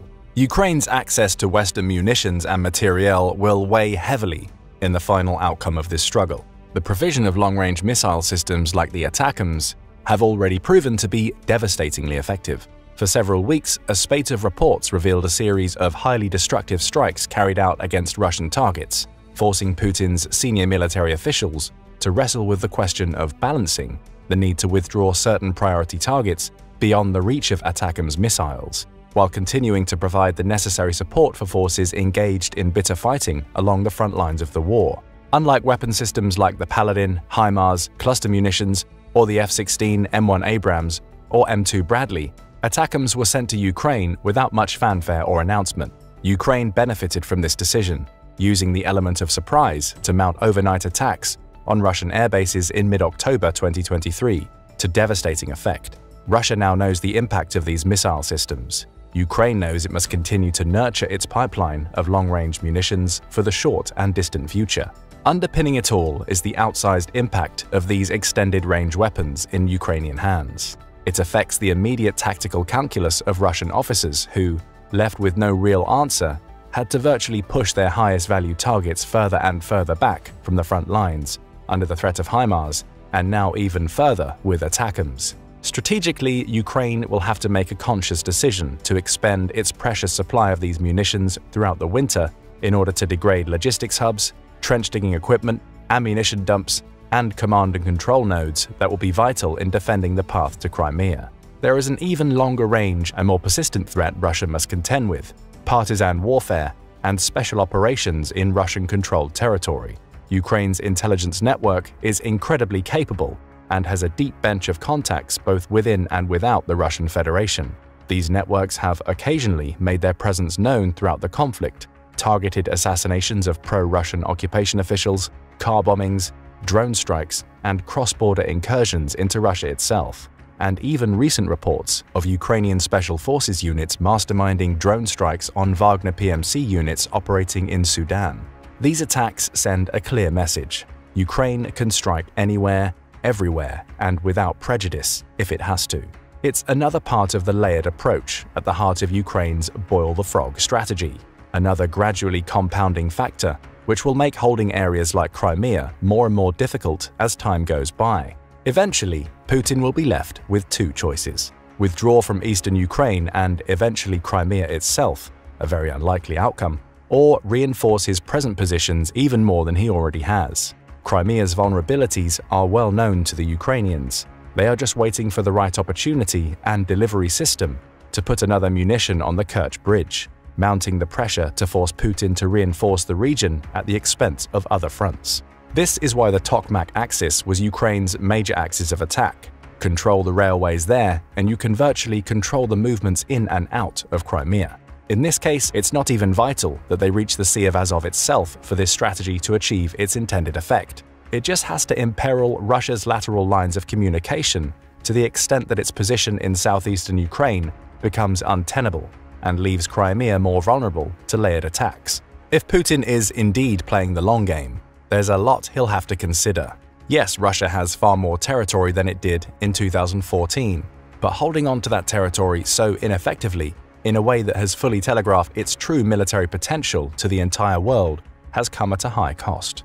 Everyone, Russia included, knows it will not be able to stage amphibious offensive operations on the scale it did in 2022, again for several years minimum.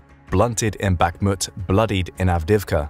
If Russia continues to harbor the frankly insane offensive ambitions that it has in 2023, it will only become more and more difficult to hold on to territory it has gained. There have been intonations in certain Russian camps that several senior officials favor some sort of ceasefire. As conditions have stalemated, Belarusian President Alexander Lukashenko has also called for a ceasefire, though his opinion isn't worth much in Kremlin circles. Recently, he pointed out how there are enough problems on both sides, and in general, the situation is now seriously stalemated. No one can do anything to substantively strengthen or advance their position. Notably, this was actually the first time he'd stepped out and sought a truce to end the conflict. Zelensky has put forward a 10-point plan, and there have, to date, been 3 rounds of peace talks with both sides and representatives from across the globe, putting out feelers as to the feasibility of making it work in theory. In practice, Zelensky has shown zero indications he believes Russia will legitimately adhere to any form of peace accords they agree on. The Russian Federation has no international legitimacy in keeping its word. Until they change, the fighting continues. Both leaders are watching the outcome of the looming US presidential election with a sense of uncertain foreboding. On its outcome rests the future of American material assistance to Ukraine, the posture of the West's foremost member toward Russia as a member of the liberal international order, and if Trump is re-elected, perhaps Putin's best chance of reaching terms amenable to him while holding onto territory he has captured. Noted British historian and Russian expert Mark Galeotti has recently claimed that for both sides, Crimea will serve as the major bargaining chip on the peace table. From before 2014, everything, including the Russian occupation of Luhansk and Donetsk, has evolved around Crimea. Putin has stated unequivocally that Crimea is a major red line and that any immediate threat to it will result in a major escalation. Figuring out how to threaten Crimea in the most effective manner possible will continue to occupy Ukrainian military planners. Geographically, it is a formidable target, rimmed by the sea, marshy and difficult to traverse in the north, and relatively narrow in terms of land frontage for an amphibious assault in the south, all virtually make direct assaults out of the question. That leaves the boil the frog strategy. Gradual pressure on many fronts not only isolates the region, but removes the immediate escalatory potential of Putin's imaginary red line. Ukraine will likely also have to figure out how to bring synergistic systems like the ATACMS, F-16s, and its surviving Western armor to bear. What is reassuring is that Ukraine's layered approach has had a tangible impact on Russia's operational outlay. It has had to bring so many of its vaunted S-400 air defense systems forward to protect high-value targets that it has left Moscow and many parts of Russia almost entirely deprived of air defenses of their own. Scarcity, both of military systems and equipment, is evident on every hand. Political pressure is also mounting, far more demonstrably in 2023 than it was in 2022. Ukraine enjoys the same advantages of other underdogs throughout history. That is, for the foreseeable future, it doesn't have to necessarily deliver a war-winning blow or destroy the entirety of the Russian armed forces on the battlefield. It just has to not lose. Many will try to tell you the conditions are the same for Russia, but don't be fooled. It was the invader, it remains the occupier. Much like the pottery barn analogy thrown about in the wake of the United States' 2003 invasion of Iraq, you break it, you buy it. The history of military interventions in hostile territory bear witness to the fact an invader must balance economic support, industrial production, political vitality, and military initiative regardless of the extent of enemy resistance. In each of these, Russia is increasingly found wanting. More importantly, at the strategic level, the corollary to not losing for Ukraine is to continue doing what it's already doing, raising the temperature of the proverbial pot of water 1 degree at a time until the Russian frog is boiled. But what do you think? Will Ukraine's tactic be successful, or will Putin once again find a way to wiggle his way out of a sticky situation? Let us know in the comments, and don't forget to subscribe for more military analysis from military experts. Poland is becoming an intimidating military force in Europe, and it's making Putin sweat a lot, and with good reason.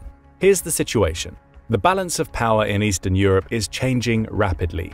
Russia, the traditional leader in the region, is in decline. Poland, on the other hand, is rapidly gaining strength. In 2023, it is at its strongest standing in the European balance of power since the days of the Polish-Lithuanian Commonwealth in the 17th century, and is currently engaged in a large military buildup that would see it create the strongest fighting force on the continent. For Russia, this poses even more problems than those it has already dealt with in its weakening geopolitical standing. A strong Poland all but guarantees to put a hard limit on Russia's geopolitical ambitions in Eastern Europe and the Baltic Sea. Might we be seeing the beginnings of a purported Thucydides trap scenario in Eastern Europe, where a rising Poland causes fear in the Russian leadership about potentially being displaced as the ruling power in the region? If war did break out, would the Russian military be able to conquer Poland on its own? Let's take a look at the balance of power in Eastern Europe and the Baltic, and how well Russia would do against a much better armed Poland. Poland and Russia have a long history of warfare, with each prevailing over the other on numerous occasions. After the end of the Cold War and the fall of the Soviet Union, Poland went on a spree of breakneck economic growth and joined NATO in 1999. Starting in 2014, Poland began a military buildup. The country had previously been under the NATO guidance of spending 2% of GDP on defense, but in 2022, it spent 2.6% on its military, by NATO estimates. It is increasing its defense spending too. In 2023, it structured its national budget to spend 4% of GDP on its military, making it one of the biggest defense spenders in NATO per capita. Poland can afford this. It has been Europe's biggest economic success story of the 21st century, with an average annual GDP growth rate of almost 4% since the end of the Cold War in 1991.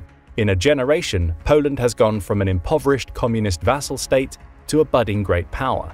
That Poland would increase its defense spending and military ambitions since 2014 is no coincidence. It was the year when Russia intervened in the Ukrainian Maidan unrest, illegally annexed Crimea, and carved separatist territories away from Kyiv's control in the Donetsk and Luhansk oblasts. The Poles, who have a long historical memory, understood what Russia was up to and prepared for a potential confrontation. As a result, the Polish military is now far more capable than it was even a few years ago. In the recent past, Poland has been using Soviet-era equipment that the Russian military also uses and is accustomed to dealing with. Such equipment includes tanks like the T-72 main battle tank and the fourth-generation MiG-29 fighter jet. However, Poland is now slowly but steadily getting rid of this equipment, often through donations to the Ukrainian military. It is instead acquiring and training its soldiers to use modern equipment, especially from the United States and South Korea. This new equipment includes an initial order of 32 fifth-generation F-35 Lightning II fighter jets to be delivered between now and 2030. Poland has also ordered 48 South Korean Fa-50 light combat aircraft, which can operate in air-to-air or air-to-ground scenarios, and is ideal for helping transition Polish pilots to the F-35. For closer air support, Poland has purchased 96 American AH-64E Apache attack helicopters. Meanwhile, to defend its skies, Poland is purchasing $5 billion worth of American Patriot air defense missiles and $2.4 billion worth of British CAM air defense missiles. Poland's investment in creating a modern air force and air defense system would pose the first big problem for Russia in any renewed Russo-Polish hostilities. Russia has been unable to establish air superiority in Ukraine, and Ukraine had a much less capable air force and air defense network than the ones Poland is now acquiring. Military experts expect that Russia will have about 24 of its newest fighter jet, the fifth-generation Su-57 Felon, in service by the start of 2024. In 2019, Putin announced plans to have a fleet of 76 of these planes in the Russian Air Force's fleet by 2028. However, international sanctions placed on Russia for its invasion of Ukraine threaten those plans because it is now much more difficult for the Russians to acquire the high-tech components needed for their construction. The existing Su-57s have seen service in Ukraine, but British intelligence reported that such service has been limited because Russian officers fear losing these planes in operations. For an operation against Poland, the Su-57 would come in direct combat with the F-35. In the first-ever encounter between two fifth-generation fighter jets. The Su-57 is faster, with a top speed of about 1,500 miles per hour, compared to the F-35's 1,200. It also has a longer range, with a combat radius of 930 miles, compared to the F-35's 590. The Su-57 is designed to be more maneuverable than the F-35, thanks to its forward-swept wing design. However, the F-35 is harder to detect by radar. The biggest advantage that Polish pilots would have over the Su-57 is the number of planes that they have. Because of sanctions, development of additional Su-57s for Russia may prove impossible, while Poland can continue to expect more F-35s in its air fleet. The longer Russia waits, the more its disparity is likely to grow. The Russian air fleet is much bigger than Poland's as a whole, with 4,036 aircraft between its army and navy as of 2023. In comparison, the Polish Air Force has only 275 planes in service. In an all-out assault, Russia should theoretically be able to overwhelm the Poles through numbers, but the fact that it could not do this in Ukraine raises questions about whether the Russians would be able to establish air superiority against a more capable force, and with time, the number and ability of Poland's aircraft will grow in comparison to Russia. The same principle also applies on land. Poland is in the process of creating a vast army. It has plans to nearly double the size of its army to 300,000 active duty personnel by 2030, which would make it the largest fighting force in Europe. The Polish public supports this move. Enlistments in the Polish military have spiked since Russia invaded Ukraine. As of 2023, the Polish army has about 189,000 total personnel. The Russian army is much bigger, with 3.6 million total personnel. Whether now or in 2030, the Poles would be significantly outnumbered in a Russian invasion. Experts believe that between 100,000 and 200,000 Russian troops are stationed in the Baltic enclave of Kaliningrad, which is also home to Russia's Baltic Fleet and hosts nuclear weapons. The presence of Kaliningrad poses serious geostrategic problems for Poland. The heavily fortified enclave is only 240 miles north of Warsaw. Kaliningrad also sits a mere 40 miles away from Belarus's western border. This stretch of territory is called the Suwalki Gap, and military experts consider it the most vulnerable position in NATO's territory. A Russian offensive westward from Belarus and eastward from Kaliningrad across the Suwalki Gap would, if successful, cut Poland off from its NATO allies Estonia, Latvia, and Lithuania. While those three Baltic states would suffer the worst for it, a successful operation across the Suwalki Gap would deprive Poland of some supplies and military options. Meanwhile, a drive southward from Kaliningrad toward Warsaw would force Poland into a defensive operation to protect its capital. Numerically superior Russian forces would also be far more heavily concentrated in a Polish campaign than they had been in Ukraine, which is much vaster territory. The dispersal of Russian forces across such a large area was one of the reasons why the Russian advance at the start of the war did not come as rapidly as outside observers originally predicted. Poland, with its more compact size, would not have the same luxury. Most of the fighting would take place along the narrower axis between Kaliningrad and the Belarusian border. Belarus's cooperation would be needed in these operations, but for all intents and purposes, it is a Russian vassal buffer state, and leaked Russian documents from early 2023 suggest that Moscow aims to annex Belarus by 2030. While Belarus did not intervene directly in the war in Ukraine, it hosted troops that attacked Kyiv, and it currently hosts over 9,000 Russian troops, with plans to build even bigger bases. Belarus would be forced to host Russian troops for an invasion of Poland if the Kremlin really wanted to undertake the operation. Poland therefore has significant geographical vulnerabilities that would aid the attack from Russian forces which outnumber them. Theoretically, this should mean that Russia can take very heavy casualties in a drive on Warsaw from north and east and still win. One Ukrainian soldier fighting against the Russians in Donbass in March 2023 said the following: "The Russian mobilizational reserve is pretty much infinite, which means that they have the luxury to make mistakes. They can lose a brigade, or they can lose a platoon, and some of those people are going to survive, and they can share experience with the new conscripts. If Russia were to bring its full national might into the war effort, with different waves of mobilization, the Poles' numerical disadvantage would become more pronounced." Poland's population, according to its 2022 census, is about 38 million. Russia's is about 147 million. However, as we've seen in Ukraine, the total number of personnel in the military does not equally translate to combat power on the battlefield. Russia's logistical problems were apparent from the earliest days of the war in Ukraine, when it was operating on the border of its own territory. Russian logistics for a war against Poland would be even more stretched. The supply lines would be longer, as they would need to go from the vast Russian interior, concentrate in Belarus, and then make their way to Poland.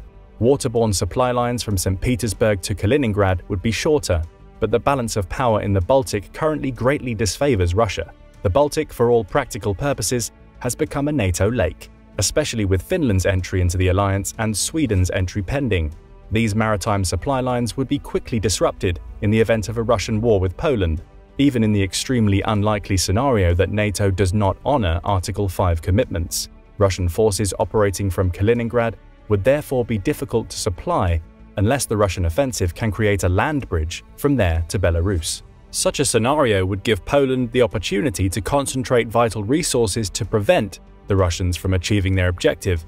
Destroying Russian supply lines and command and control centers would slow the advance down and give Poland more time to mobilize and counterattack. Fortunately for Poland, there are weapons on hand which would help in this strategy. Undoubtedly, military officials in Warsaw had it in mind when embarking on their arms buildup. As of March 2023, Poland has purchased 18 HIMARS rocket artillery systems from the United States. Poland plans to increase the number of HIMARS in its arsenal to 500 units. Ukraine has used HIMARS to devastating effect against Russian forces. HIMARS is a highly precise delivery system, and attacks on key assets like ammunition and fuel depots, command and control stations, and other supply routes crippled Russian positions and allowed the Ukrainians to retake vast swathes of territory in the late summer and autumn of 2022. HIMARS can come with a magazine of 6 MLRS rockets, most notably the M31 GMLRS Unitary, which can hit targets up to 70 kilometers away. Poland's HIMARS, however, will be even more capable, because the Poles have made an initial order of 45 ATACMS missiles. These munitions have a range of 300 kilometers and would offer the Poles excellent options in striking critical Russian targets. Presumably, staging points in Kaliningrad and Belarus would be a high priority for Poland's HIMARS systems and ATACMS missiles, especially since the enclave would be difficult to resupply by sea. ATACMS can reach that far, and Poland would not hesitate to use its missiles in this way. The damage Ukraine did to Russia with only a few dozen HIMARS systems and without ATACMS missiles would pale in comparison with what the Poles could do with many more such systems and the longer-range ammunition. poorly organized and supplied Russian forces, which would need to operate further from their own territory to begin with, would prove ripe targets for a hail of HIMARS fire. And HIMARS is not the only modern rocket artillery system that Poland is getting its hands on. To supplement HIMARS, Poland is purchasing the South Korean K239 Chunmoo MLRS platform. The first batch of 18 of these arrived in Poland in 2023, and the Poles plan to increase the size of the force to 288. The Chunmoo, which was designed to counter long-range North Korean artillery, can fire several types of unguided rockets, with ranges between 30 and 45 kilometers, guided rockets that can hit targets 80 kilometers away, and a ballistic missile capable of strikes up to 290 kilometers. The Chunmoo launchers would put further pressure on Russian supply lines and communications. In Ukraine, the Russians have adapted to HIMARS by placing their critical assets further behind the front lines. They would try to do this in a Polish campaign too, but Poland will have longer-range weapons between ATACMS and the Chunmoo-launched missiles. Additionally, Russian supply lines will be longer, with less room for dispersal of critical assets because of the more compact front that would come from a military confrontation between Poland and Russia. This is where Russia's numbers might wind up working against it, as more troops would be concentrated and vulnerable to rocket and missile attacks. The Russians have also shown poor signal security in Ukraine, which led to many HIMARS attacks on important targets. The Russian military has a poor command structure and doctrine, with centralized control that discourages initiative in junior officers and aggregates decision-making to commanders further from the front. MLRS attacks on supply lines and communication hubs would therefore slow the Russian advance into Poland considerably, with confused masses of Russian officers being unsure about how to act when not in communication with their superiors. In contrast, Poland's command structure should be far more nimble and adaptive thanks to superior NATO doctrine, and better protected against the problems that come from a top-heavy organizational structure. Heavy rocket and missile attacks against Russian forces trying to establish a land bridge from Belarus to Kaliningrad would probably prove effective in slowing the Russian advance, raising Polish morale, and causing chaos in the Russian command. Poland is also investing heavily in modern tanks to further bolster its ground fighting capability. 250 M1A2 Abrams, 116 M1A1 Abrams, and 1,000 South Korean K2 main battle tanks are on the way, while the Poles are slowly but surely shedding their stockpile of older Soviet-era tanks like the T-72. The Poles are often donating this equipment to the Ukrainians. Meanwhile, Poland's current arsenal also has more than 240 Leopard tanks, which would find themselves comfortable among the modern American and South Korean tanks set to arrive. Poland also plans on having a fleet of 1,000 of its native Borsuk infantry fighting vehicles, which are being designed to work alongside the incoming K2 tanks. In total, the Poles' armored forces will dwarf anything else in Europe. For a country that has long prided itself on its armored forces, the Russian tank units have done poorly in Ukraine. Almost 2,000 tanks have been destroyed or abandoned there. Russia has also been hesitant to deploy its supposed latest and greatest tank, the T-14 Armata, in Ukraine. In early September 2023, it withdrew the few Armatas there, after supposed successful tests. The Russians might not have any choice but to be less hesitant with the Armata in a hostile encounter with Poland. Unfortunately for Russia, there are only a small number of Armatas in service. A test batch of about 40 was available in 2021, far short of the 2,300 the Kremlin said it would have by now. Such claims were made a decade ago. Even if the tanks are as good as the Russians say, and there is good reason to believe that they are not, there are too few Armatas to affect the course of a conflict. And with Western sanctions in place for the long haul, it's unlikely that Russia will be able to build up enough of the tanks to give it an advantage over the modern tanks Poland is acquiring. The Russian tank force still dwarfs the size of Poland's in sheer numbers. Russia fields significantly more tanks than any other country, up to about 12,600. However, only about 2,600 of those are main battle tanks, and only about a quarter of those 2,600 are the T-72B3 B3M, T-80B VM, and T-90 AM tanks that have modern fire control and sighting systems. Additionally, those are 2021 figures.